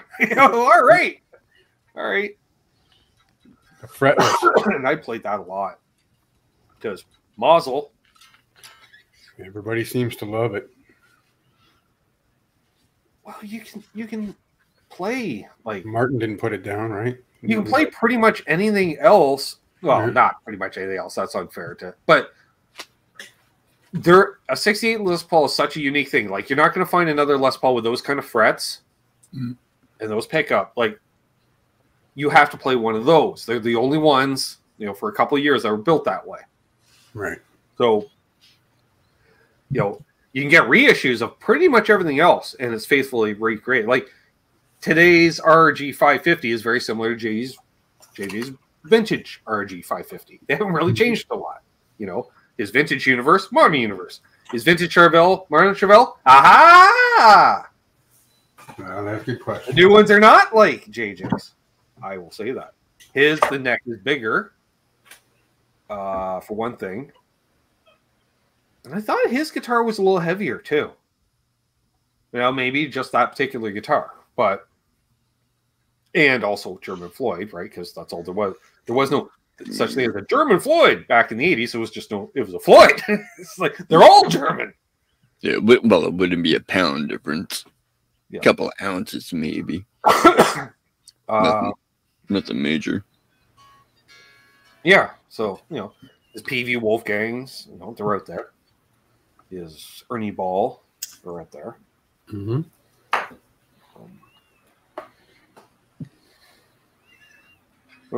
I haven't played a lot. There's a lot of stuff he's got now that he didn't have when I was there. Mm-hmm. I played the P90 Les Paul he had that eventually my pickups went into.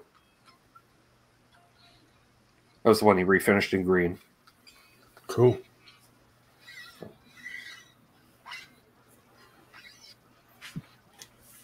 Oh, Lee, yeah. He says, I'd love to play around in Tim Pierce's studio. Although I'd probably break something in the computer. Oops. Yeah, Okay. Maybe we're going to have to do a poll, Ben, because Tim Pierce versus Pete Thorne. You get 4 hours in the guy's studio. Room of doom. Tim Pierce. Hey, I'm like, Trev, I'm bold enough. Do I put my name on that list too? You get 4 hours in here. I could spend 4 hours in that room and have a lot of fun. I'm just saying. There's a lot of gear in here too. Yeah, I'm just saying. A lot of it has to do with the person behind the scene. Or let's see, who else could we put on that list? RJ's room. Mm-hmm. RJ's got a nice room. And you got to throw Michael Torn in there. Oh, that's all the room then. That's everything. Mm-hmm. I'll say more Michael Nielsen than Michael Torrin. Yeah, more as a YouTuber per se. Well, I would want Matt Johnson. Dave Friedman himself. I mean, that changes, right? It's not the same every time. Beato's got some nice fucking gear. Touche. True that. Right? You know what, Trev? That might be the top of the list because he does have some nice vintage amps there. And everything. High Watts and Yorks and all the Marshalls. Yeah. Randy Price says Beato Studio is about 25 minutes away from me. Right? Yeah. But it might as well be a million miles. Well, maybe not. We're still hoping for a random encounter with Randy or Ryan. They're both in that area. Running to them at Home Depot. Hey, Rick, how's it going? You want to come hang out on a Sunday and jam on some tracks? No, you want these nails, man. Rick Beato goes live when it's Randy Price this time instead of Nuno. Trev. You're like, what the fuck? If I could take anybody's studio from YouTube, it would be Matt Johnson from Jamiroquai. Because he's got Fender Rhodes and all kinds of vintage gear. Unbelievable keyboards. Moogs. The more the Fender Rhodes, that, like, I don't even know how to play keys, but that's kind of on my bucket list. Like, I'm like, do I want a synth or do I just want one of those? And it was especially when I watched the Beato Mike McDonald conversation interview, and I'm just like, I'm like, that's the sound. Like, forget it. That is it. I need that over a real piano any day of the week because that's kind of the stuff I want to play. There's a Korg that has a couple of those sounds in it that's really, really good. That sound. Yeah. I played Rhett Shull's Pink Sparkle Novo. His original Novo. That's the first Novo I ever played. And Michael, you know me, like sometimes, especially when I have a cold snack into me, I don't care. It's like asking people to dance. The worst they're going to do is say no. So I'm like, hi, like Aaron introduced us to each other. Yeah. Right at this Novo party, and when he brought in the guitar and he had hung it up on the rack, on the wall display. What's up, tea cake? And I'm like, hi, Rhett, nice to meet you. Can I play your guitar? He's like, yeah, man, go for it. So grabbed it, went down the hallway slightly so it wasn't as loud and I could hear it better. I was just sitting there just jamming away on it for like 5 minutes. Harry comes up, just a shit-eating grin at his. He's like, "What you doing, buddy? You avoiding everybody and playing a nice Novo?" I'm like, "Oh yeah." He's like, "RJ just showed up." I'm like, "Oh, RJ's here." Huh? I went outside and asked RJ if he needed help bringing anything inside. Yeah. I forget what he brought. He brought something though. And Zach from Mythos Pedals was there because he supplied the pedal board. Which kind of makes sense now that he's working out of their space too. Like he's got part of their factory space for his pedal building, I guess. Which I say part of their factory. Factory. I'm using a term like it's a fucking strip plaza. It's a unit. It's like one of those strip plazas, you know, you see kind of in industrial parks, but it's light industry, Trev. Right. Yeah. You know what I'm talking about. You know, it's like a plumbing supply. Them. Something, you know, it's like, you know, your Brafascos are there, your Fastenal. A cabinet maker somewhere in the mix. Sure. Yeah. Oh, yeah. Ben, was that the same trip where Mary Spender was walking in? No. Where's Red Show? No. Where's Red Show? We don't talk about that incident on the published here. Okay. But yeah, no, that was NAMM 2020. That I'm talking about Summer NAMM 19. Oh, okay. Nashville, baby. That was fun. And I actually had to turn down a hang. Sorry, TK. Tone King texted me on the way. We were on our way to the Novo party, and TK texted me, say, "Hey, you want to have some pints?" I'm like, I'm busy. Hell yeah. Otherwise, I would have loved to. Right.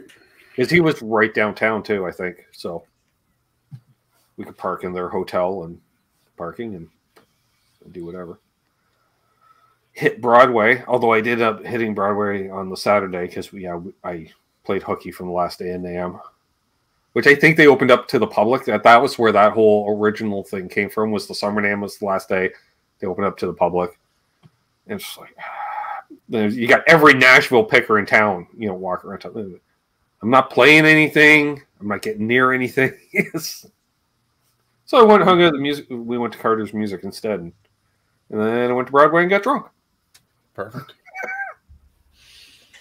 And a good time was had. Ooh, from what I've been told.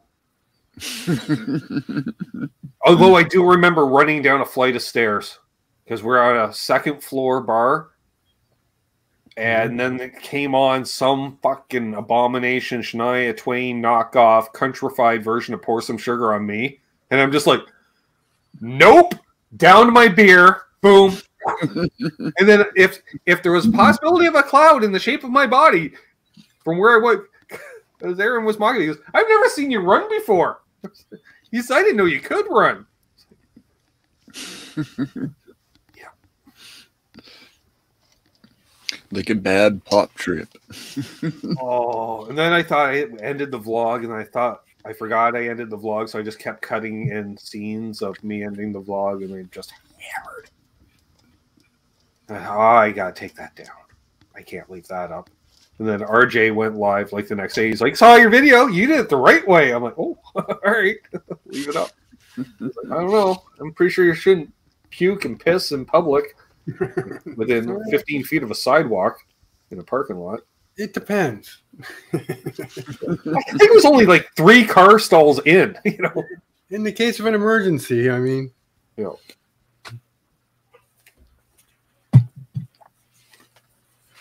Watch Nudi's live stream from Nashville, something bright. Yeah. Oh, it was something. There's a whole lot of people there that had no idea Summer NAMM was even happening or could care less.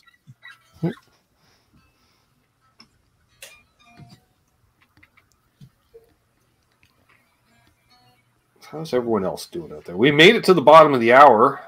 I don't know. I still got to go to the top of the hour, folks. Yeah. We got 46 watching. We actually go for 2 hours. Go for a long one. Mazel. It's Easter after all. All right, Michael. Yeah. You're on. Game on, mofos. I think I'm on edibles. I don't think that's a free story, Medium Foot. That's a channel member story.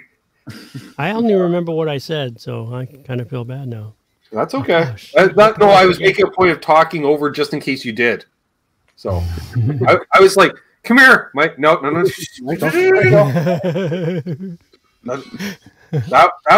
was an aside conversation. Yeah. Ixnay on the. I can't play the bunny hop. Not recorded, not broadcast. There we go. Ooh. All right. Do I just play acoustically? Is that okay? Does that qualify, or do I need to plug in? You were teasing the tones of the new pedal board earlier. Shut up, Trev. Jesus Christ. If you had the I'm on it. I mean, Ken, Michael, we have to shut up when he's playing because I'm going to turn off his echo cancellation. I don't have to right now. Give me a second here. shutting up now. I'm just running the prep. All right. Oh, what am I playing with? I thought I had a guitar. Come on. 1 2 1 2 1 2 1 2. Oh, There you go. what am I gonna play? Do you have a request?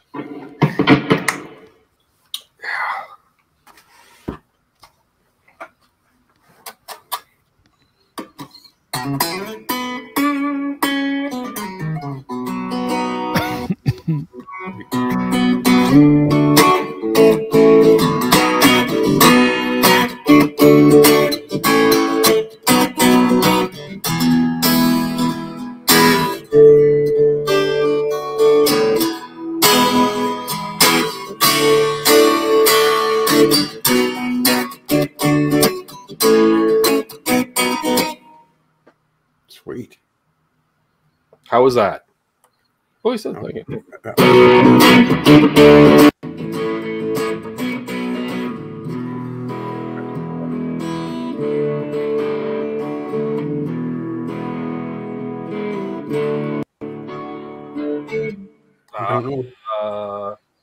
Why is Unbelievable all of a sudden messaging me? Oh, it's about time. Fuck, tell him he's late. Watching, but not. All right. All good, bud. Thinking of you, too. All right. I know today is a certain day for him as well. I do believe. Or it was I only give you a hard time because we miss you, brother. Yeah.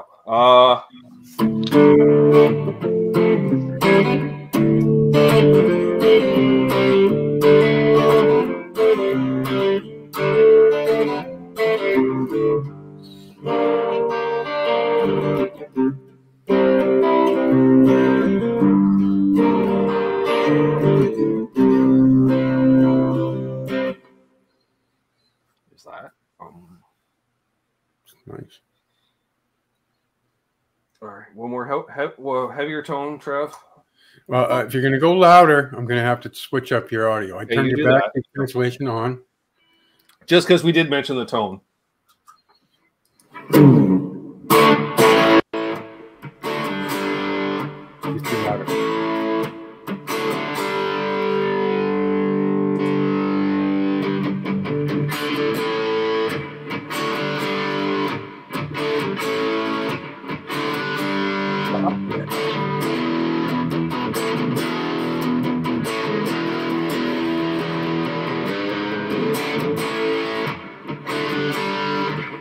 There you go.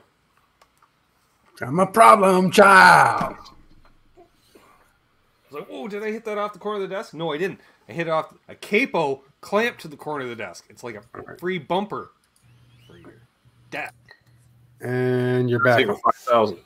Thank you, Michael. I appreciate that. You know, I got bills to pay.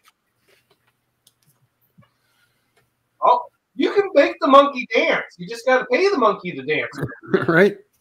Conversation about the band.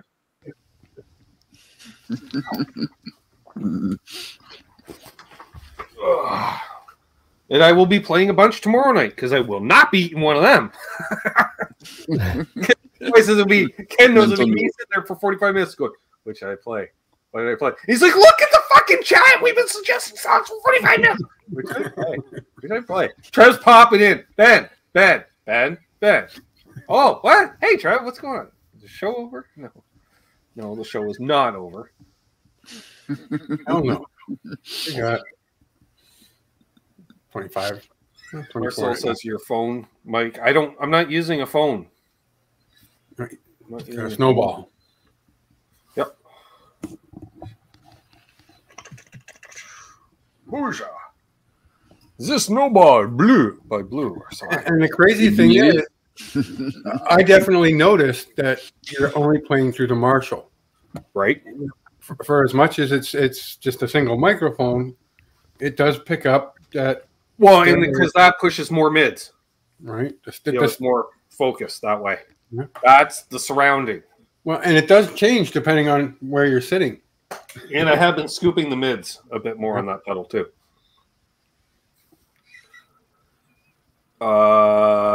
Hip, are you able to play through with any volume? Acoustically. That's it. No amp. That's worth 99 cents tops, Michael. And amp is about 5 miles away. Kind of a mid-move at the moment. Become a channel member. We may be doing well, I'll just say it because we got backup here. Water Buffalo meeting this coming Saturday. This is the first. We will not be recapping first band practice with the new band. Right. That was going to be the topic du jour, but nope. Spoilers, it's over. Yeah. May have broke up the band too because the drummer's no longer interested anyway. I want Acoustic Explorer too. DC, just saying. That Kramer Farrington with an Explorer shape, they did one. An Acoustic Explorer. Yeah, sounds like ass, but it looks awesome. I mean, those aren't sound wave conducive angles. Hey! Damn! I had to get up and plug in and everything, Ken. Right. Ooh. I was supposed to see. I could be back in half an hour. You mean supposed to? Why wouldn't you just say, I'm going to see Lynch Mob next Saturday? Well, no, he's got family obligations. You know, we know. At this point, though, it's a week away, Ben. You'd think he'd got it sorted out by now. No. Especially, Jeanette's been going through some shit. Yes. Okay. Yeah. In theory, because I remember he was supposed to go to a show. I think he was supposed to go to the same one Jim was going to. Remember, he was supposed to go, couldn't go. So supposed to. I get it. Yeah, as of now, the plan is our fingers are crossed, Bo, that you can go and see Lynch Mob on Saturday. Right. Yeah.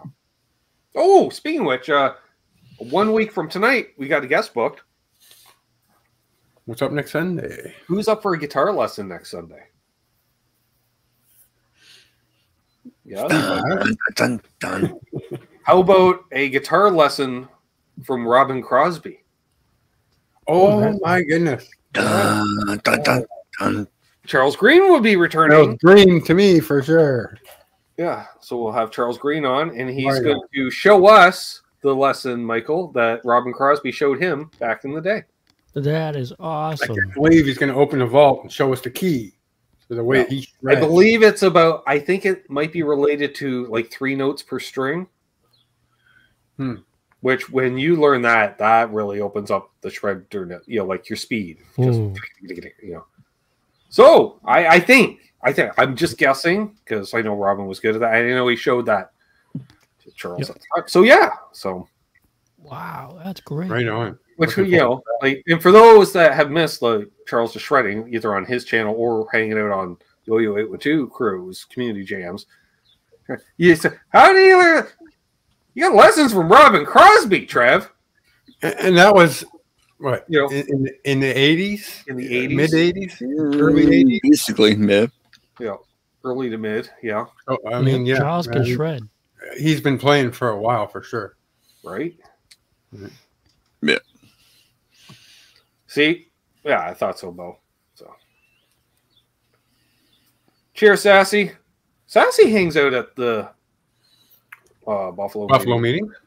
Yeah. Mm-hmm. So they're a blast, actually. Eric, you can take Sassy Cat's seat. Sassy Cat's just leaving, so Eric. Ooh, yeah. Right on. Hey, Chef. Good to see you, brother. Yeah, I think we might have 20 minutes left. Oh, I'm getting a little... the turkey and the edible. Woo! This has been an uphill battle, Trev. Tryptophan and a little extra. I didn't get a nap in between getting home and the show. I wanted to. I had a cup of tea, but that's not the same.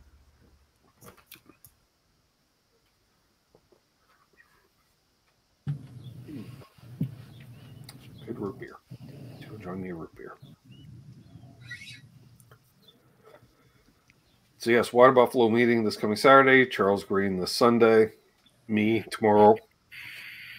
We got a couple demos already done this week. Oh, lifestyle choices indeed, Matt. Indeed. Just saying.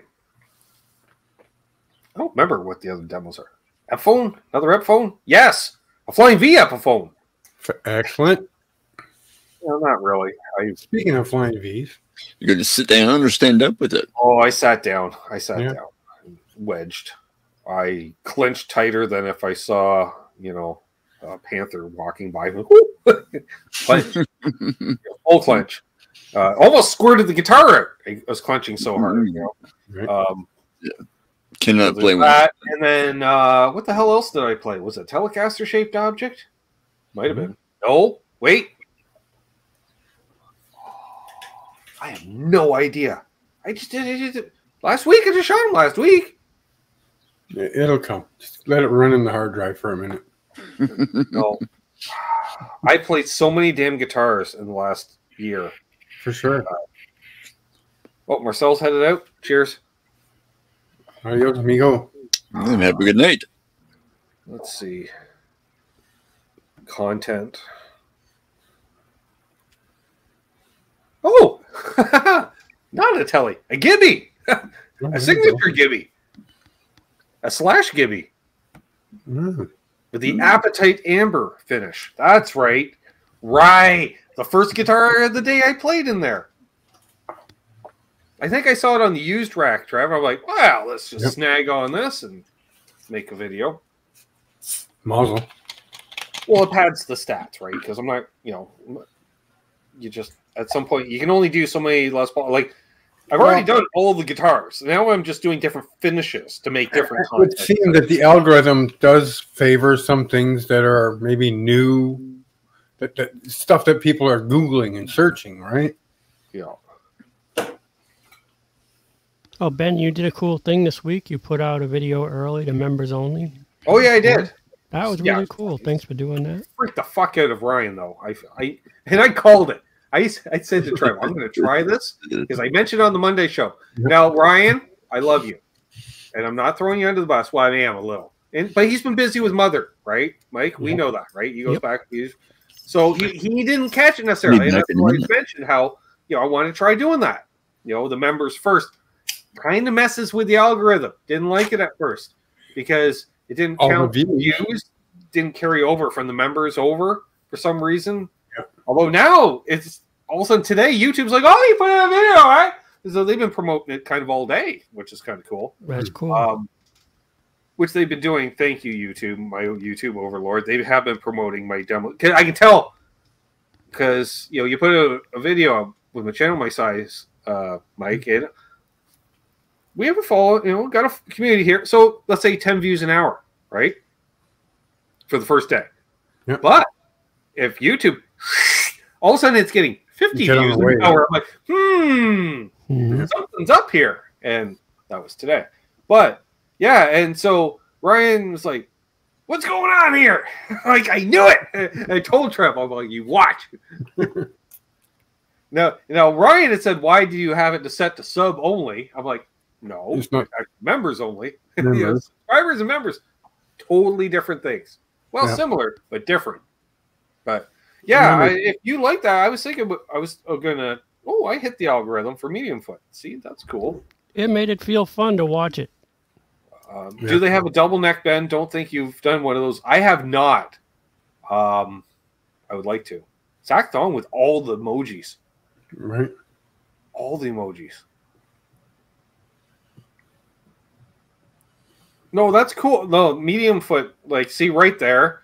that means a bunch because that tells me what I'm doing is getting out there, Mike, you know, as a YouTuber. Mm-hmm. The algorithm's apparently working. And if even one new person a week, like him, you know, comes and finds us, great. Because I know they're out there. Because we tuned into our friend Phil McKnight, and he's got 1,200 people in his chat. So they're out there, is what I'm saying. Could be the Canadian thing. Could be.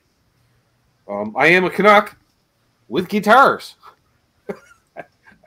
As the Monday show is called. I used to have a co-host. So that's why if you wonder why it's called Canucks with Guitars and not Canuck with Guitar, a Canuck with Guitars. It's because I used to have a co-host, and I've had very also there behind the scenes. If you go back on the channel, there's a lot of there's just a lot. I don't know what else to call it. Well, the old roundtable videos are always a blast to watch.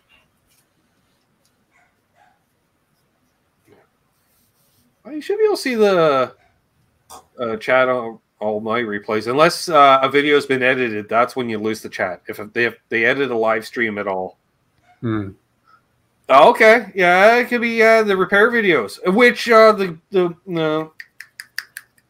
one of my new Gretsch that I did recently. That one, the Squire Bass 6, and the Yamaha Rev Star. Those 3 repair videos. Because the Yamaha, if they didn't set that tailpiece correctly, you don't know. You're like, how do I get the strings off? You actually have to pull out screws and hassle. Easy, Patrick. I fucking know. They teased me with that the other day. April's Gibson month along Quaid. Oh yeah, I should mention. Yeah, all right. You know what, Trev? We'll mention it. April is Gibson month at Long McQuaid, and they also carry bottle openers, don't you know? So, let's be honest, they've let a fella molest a lot of their fucking gear over the last year. Yep, put you up. Like literally 2 videos a week going on now, 9 months for sure. Like minimum 2, sometimes 3. If I really wanted to push out a lot. Yep. Yeah. The old barter system, right? Yeah, and that's also shameless. I think the big part of it now is that Ben has outlasted 90% of the staff at that location. So new staff comes in and they meet Ben, and Ben is a staple.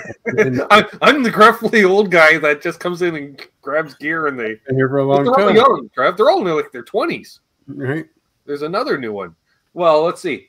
No, Gavin, the acting store manager, he's been there since I started going in. He's old school. Craig, he's been there for a few years, the Scottish guy. It's like, my name's not Craig. It's Craig. I'm like, all right, Craig. Craig. What's up, Craig? He's like, Craig. Yeah. So he's full on. I think he's from Glasgow area. So he's full on. And then, what's his name? Kyle. Kyle's been there forever too, but he takes care of lessons and stuff. And I only know him because I got to walk by him to go around to lesson rooms. Yeah, right. Yeah.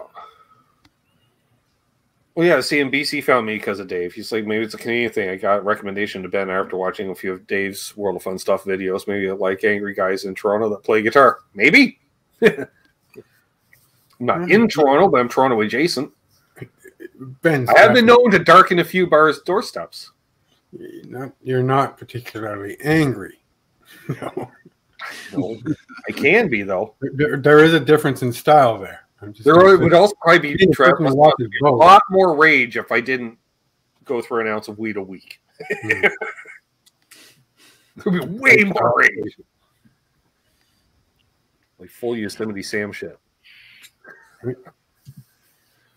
See, Dave got me as a subscriber. I remember watching a couple of his videos, Trev, and because of editing, right?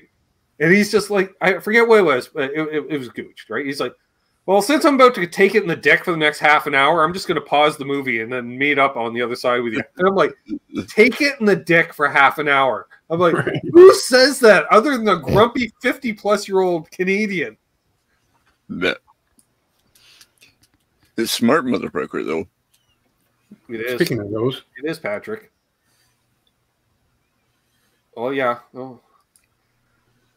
UPS for obvious reasons, and Dan Electros because they're overpriced. But if you can snag on them cheap, like Michael Krause, it's okay.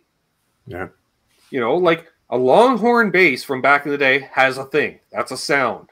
For sure. You know, their version of the Bass 6 was a thing. It's, you know, but 1,000 Canadian for a fucking Dan Electro?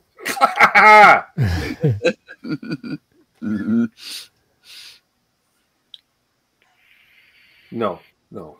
There's no bungee jumping, Earl. No.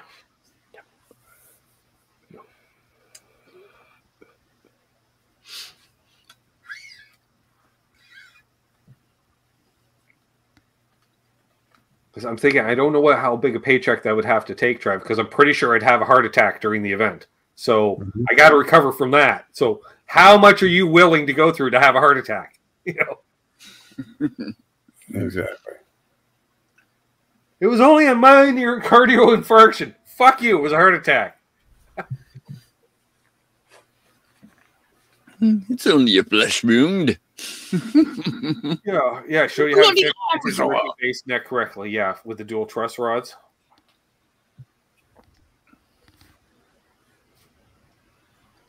Crazy. Yeah, exactly, Zach. Like you at the Oshawa location, that's the legendary location for me. I mean, it was because for the longest time, Trev, before the great amalgamation or gobbling up of every fucking mom and pop. So L&M went from 27 stores nationwide to like pushing 100. Woohoo! That the closest was Oshawa. But fortunately, because everyone lives right along the highway, you know, it was 100 kilometers an hour. Yeah. L&M, Schwa, Dirty Schwa.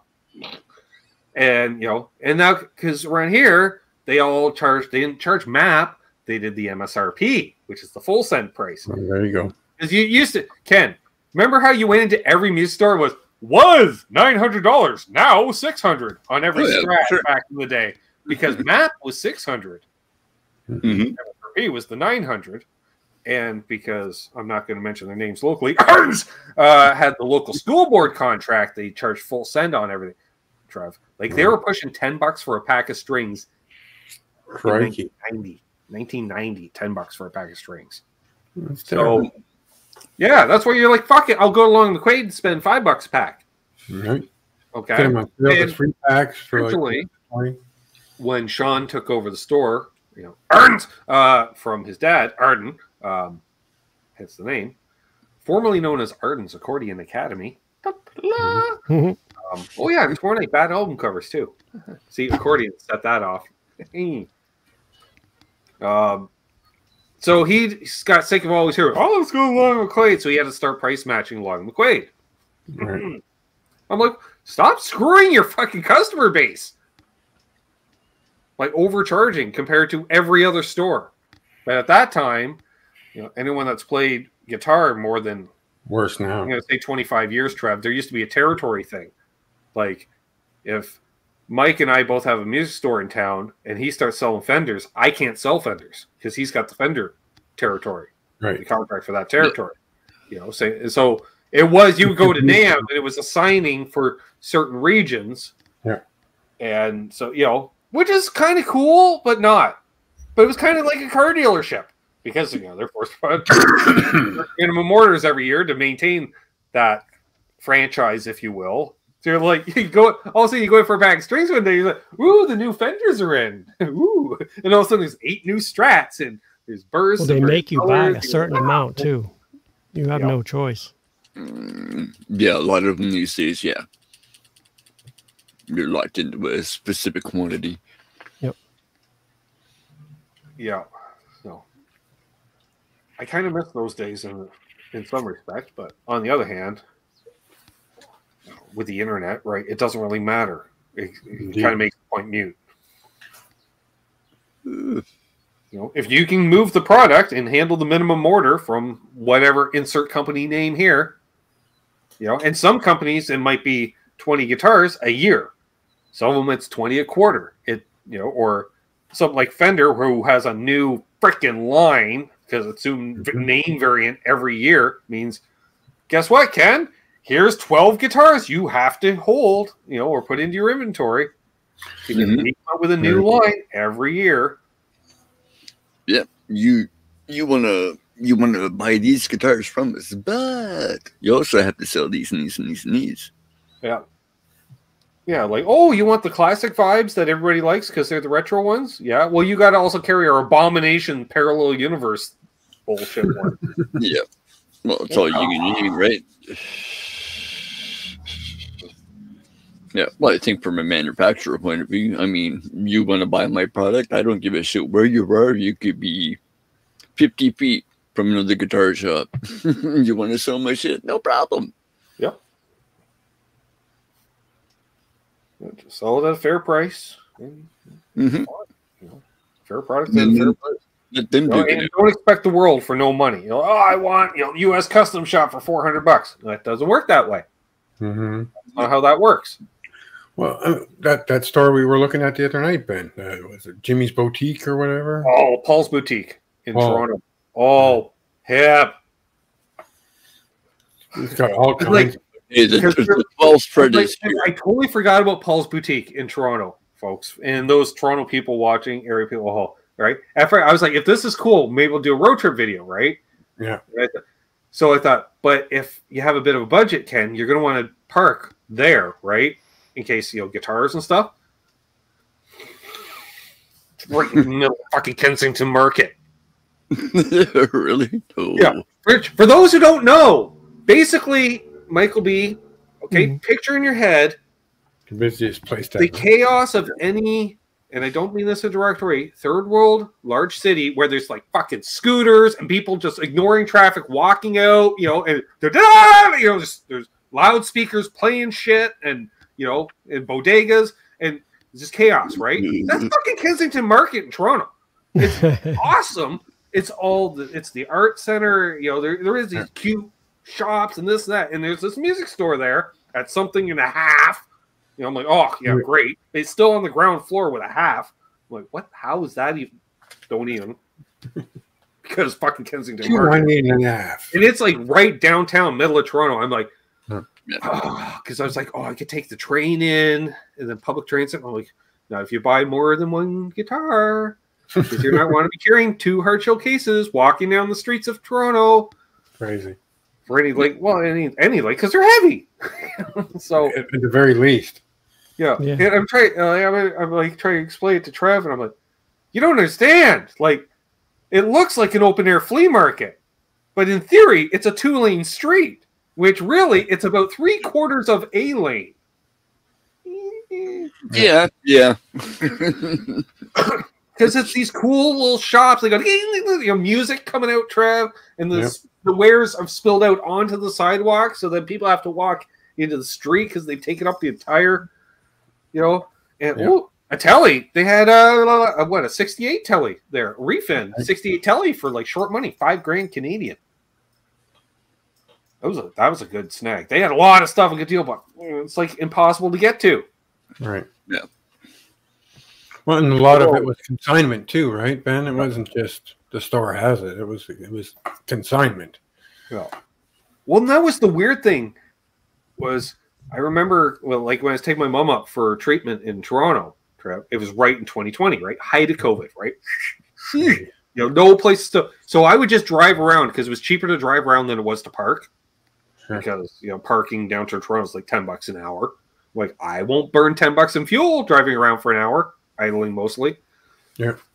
So I'm driving around, and I'm just doing different streets, Ken, and I covered all of the downtown grid, right? Because it's minimal traffic. It's like, let's call it Sunday traffic, your light traffic. It was nice. It was not crowded until I hit Kensington Market. And I'm like, what the fuck? Like, COVID. Like, what's going on?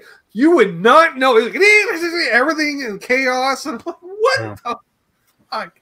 And then it's like 2 blocks of that, and you turn on to Queen Street, gone. Back to normal. Yep. It just went away. I'm like, bing. What the? I'm like, ooh, Horseshoe Tavern. Cool. Yeah, ooh, it's it was but Paul's Boutique, yeah, legendary used store there, and they had a shit ton of 70s Jap stuff. A lot of Tokai and Burns and even an Orville Les Paul, which I was shocked at. Bass Echo. What is traffic in Canada? Well, for Toronto, LA. LA and Toronto, same thing. 4 lanes of bullshit in either direction. Street one day. Yeah. The Don Valley parking lot. Right. Is the 401 it's the parking lot. Is the 401 still not the world's most congested section of highway? Yeah. Well, you see, it's a coin toss. You get 3-way battle between Toronto, Tokyo, and LA. Right. In the winter, 100%. Oh yeah, in the winter. Oh, forget about it. Thank you. Yes. It's just, but not little try because it's like literally every store can be a different nationality. Yeah. It's like the United Nations is what it is. It's cool, yeah. It's cool as fuck. Like, you know, like I want to eat a gyro, buy a dashiki, and get strings for my telly. Well, you can all do that on one fucking block. You know? Yeah. True story. Well, hence the TV show, right? King of Kensington. Exactly. And that's before it went really ethnic. Because now it's literal. You're like all the colors of the rainbow. You know, I love it. You know, you're like, did I just walk by a woman was balancing something on her fucking head? You know, like, all right. Sure. You know, and kids actually playing in the streets. You know, oh, like, I didn't realize this like 70s Sesame Street. You know, like, what's going on here? You play stickball? No, I don't. No, it's 2024, and I'm no. 12th fret. I don't know if they're still there. Really? Yeah. Okay, Zach says yes. So that was an epic store. They used to be such that they were the store because they were like the Grooms of Toronto. Their head repair guy, family friend growing up, Grit Laskin, he was the guy, Michael B, that if you bought a Larrivee in the 70s or 80s and got any custom inlay work done, it was Grit that did all that work. And he would do the ones like the name show. You're like, is that a fucking parrot in mother of pearl? You know, like, and all the color, you know, inlay. You're like, his work was just phenomenal. Yeah. And he would do, and that it got to the point where when he stopped working directly with Larrivee, they would just send him for custom inlay work. He did that. Free CNC machine. Working with Ebony? Are you kidding me? What's up, Mike is himself? Right on. Never seen him as anybody else. Just saying. This is true. This is true. But yeah, Grit Laskin. And he played in like I want to say he played like a dulcimer or a mandolin and some kind of Celtic band. That's how I knew him, Hip. Because we were at the London Folk Festival one year for some fucking reason. I blame my mother totally. And she's like, "Oh, there's Grit. We should go say hi." Blah blah. I'm like, I know the name because you don't, Grit Laskin. That's not a name you forget growing up. He's got Grit in the name. I'm like, that's cool. He plays mandolin. I bet he fucking does. He probably looks like Levon Helm too. And I met him. He did. It's like that kind of soul. And he was cool. And then I'm reading the guitar repair book. Everyone with the brown book that everyone had back in the day. There's Grit all through it. I'm like, that's him. That's all we do. And I was like, what the fuck?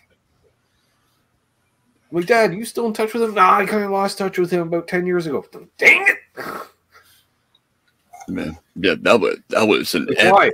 Because I would like to learn his craft. He's probably the premier luthier in Canada. Right. Yeah. Yeah, no kidding. Yeah. And there's a few up here. Joe Lato? Get your Lato? Which was your Canadian BC Rich, basically. He did the old school BC Rich, and then he did the new school BC Rich Super Shredders. Then, which I want to say, some of the dudes from Iron Maiden were playing Lados for a while. I would certainly consider picking one up and giving it a go. Buddy Steve has a Lado. I'm pointing because he's right over there.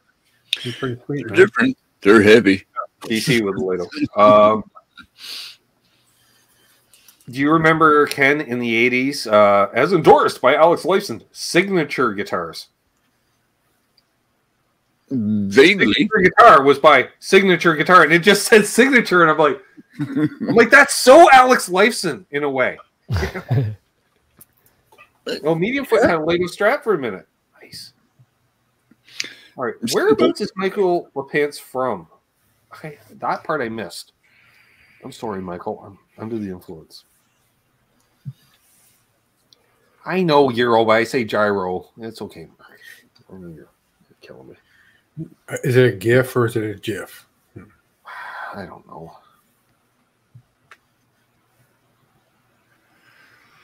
Is it a pecan or is it a pecan? I don't know if he said. I think a pecan you pee in, so it should be pecan. A pecan. Pecan. All right. I'm just going. Oh, Tampa. So okay, yeah, Tampa. Ooh, yeah. That's traffic with humidity. Yeah, I get it. And they're kind of like Kitchener-Waterloo outside of Toronto. Like Tampa's always seemed to be growing, Trev, just that little bit faster than they've been able to keep up with the infrastructure. It's always just that, you know. I feel that. Yeah, exactly. Right. So. I mean, we had the HOV lane, high occupancy vehicle, and the electric cars were allowed as well. And now when you're going down the highway, it doesn't fucking matter. That lane's just as backed up as all the other lane. And there was a time there for a couple of years where that got you a little bit of a bonus, but everybody's got one now, so it doesn't matter. Especially in van. That's where all the hippies went in the 60s, folks. Well, that's why all these gas stations are paying all this money for coffee. BC single-handedly kept Birkenstock in business through the 80s. Granola became a food group because of BC. I'm taking all the BC cliches out of it.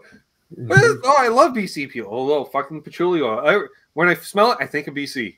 And chicks with hairy armpits wear a lot of fucking hemp clothing. Hippie chicks. You got traveling in, but I haven't seen many. Tom Lind in the house.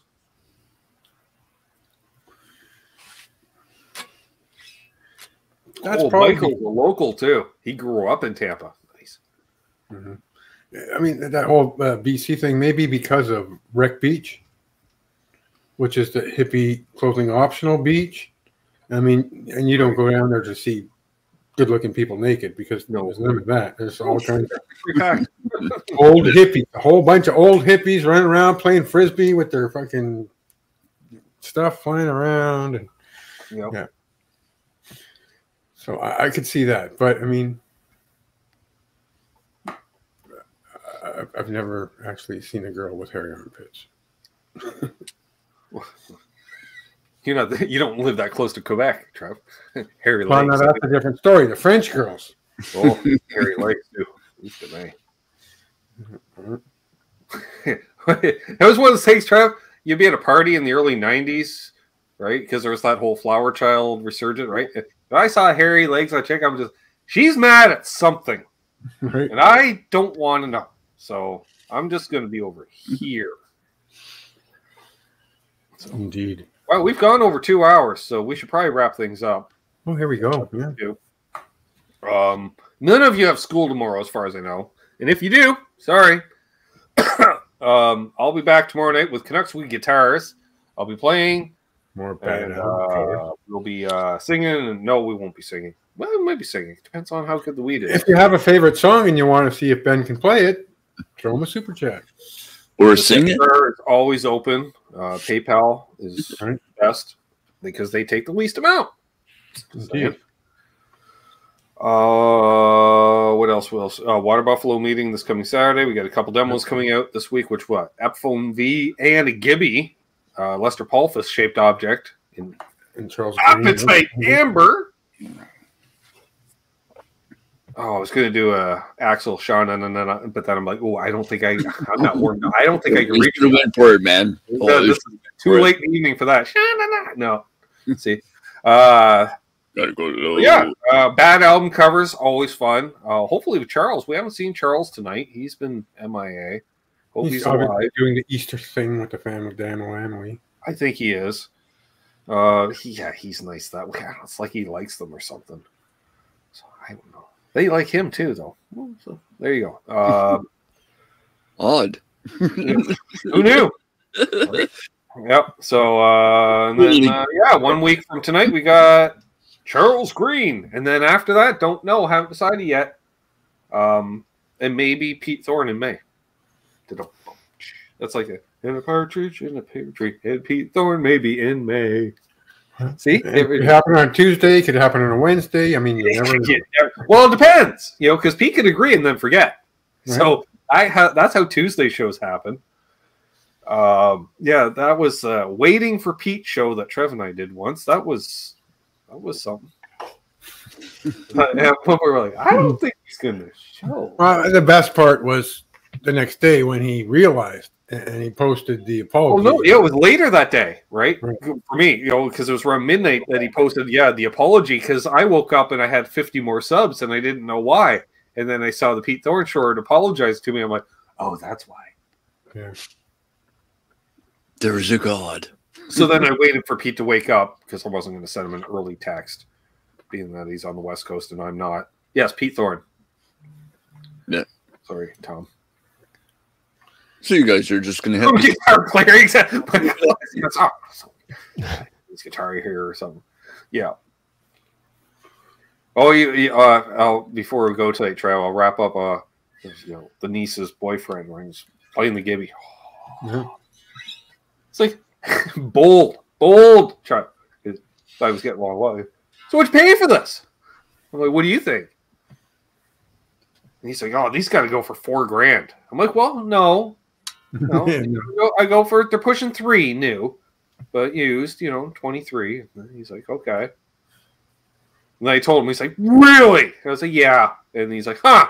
I was like, yeah. So thank you, Long McQuaid. Right place at the right time. Yeah. Definitely. So there was that. Right on. That was meant to be. Thank you, lazy ass, good for nothing employees at the Summerside PEI location, Michael B. I still think there's an employee or an ex-employee that's pretty bitter because he had that thing stashed in the back room and he was going to get it. Because that guitar was, we could see the trade-in date. It was traded in either like 2018 or early 2019 on something else. So that means pre-COVID bubble, right? Yeah. And it was stashed for that long? And it was stashed for that long. It was used, but they didn't have a box for it, so they didn't want to list it on the Gear Hunter used page, or so they say. So Trev thinks, Buddy put it aside, wanted it for himself. That's what it sounds like. So all of a sudden, we're in the database, and I'm looking at the prices, and they're all 22, 23, 22, 18, 22, 23, and all of a sudden this other one, which I'm not going to say, and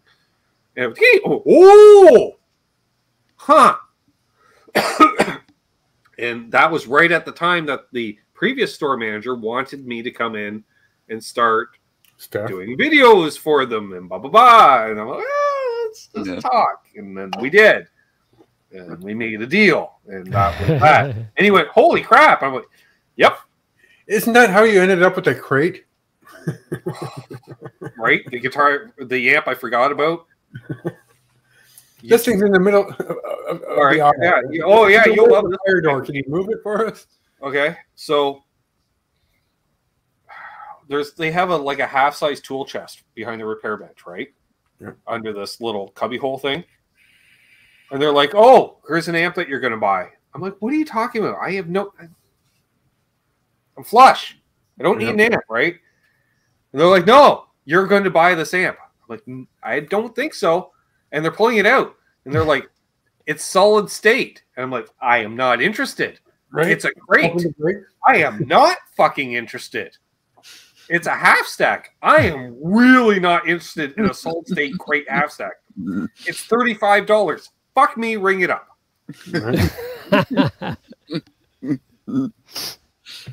Do you gift wrap? But you will love this, Mike. What I did with it, I bought it for $35. I loaded it into my van. I drove directly to the pawn shop and said, "What y'all offer me for it?" And they offered me $100 for it. Whoa! But I said no. Then I listed on the Kijiji, and I sold it for $150. There you go. Wow. Which some of that money went down on the Explorer. Absolutely. Yeah. As it should be. Cool. Although in the smartness too, they were also smart. A 5-space guitar rack, Canadian now, is pushing $100, Mike. And I just mentioned they used to have them near the checkout, and they didn't have them anymore. And the store manager overheard that. She goes, "Oh, do you want one?" I'm like, "Well, I'll be right back. You don't, you don't mind a used one, do you? $20." I'm like, "I don't need one, but it's $20." Yeah. Yep. I shapes it in. It's one that they were using, for used gear. Whatever. I'm like, whatever. It's a standard shirt, whatever. Sure. It's $20. I'm like, well, I don't need one. Like, I've got one or two. I'm thinking I've got one or two guitars. I'm staying at home, maybe. I don't need it. Guess what? Guess what, Michael? Guess what? Guess what? That was last June. It's fucking full. It's fucking full. They know what they're doing. They know what they're doing. Oh, here, look at this video. Look at this pretty garage. You have to fill it. You have I do. Well, I'm like, I'm not going to turn it down for $20. You know, like. Oh, no, you can't. And then, and then slowly it started. Ba-doom, ba-doom, ba-doom, and I'm like, oh. Now it's full, and I still have guitars and cases upstairs. So, yeah, on that note, let's, wrap things up. This has been fun. Happy hop, hop, hop, hop. We'll see you all tomorrow. I'm me, Trav's Trav, Mike's Mike. Hips hip. We'll be chatting with you later. Night all. Mark Taft is still Mark Taft. You can tell by the way that he is. Every time. Every time. Ryan Hall's Ryan Hall. Call music. Not sure about Ferdberfel. That could be the missus. No, it isn't. It's Ferd. Grand Poobah. Anywho's and housings. If you want to help support the channel, click that join button. Become a channel member. Different perks based on levels, and then we'll come and see hang out on a how Buffalo we get meeting. each other and hold doors and medium foot. Cool. I like you. Come back, my friend. I like you. Canuck. It's a Canuck thing.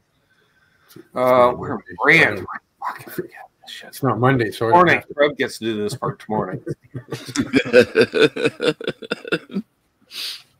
All right. This is my life. Don't let her.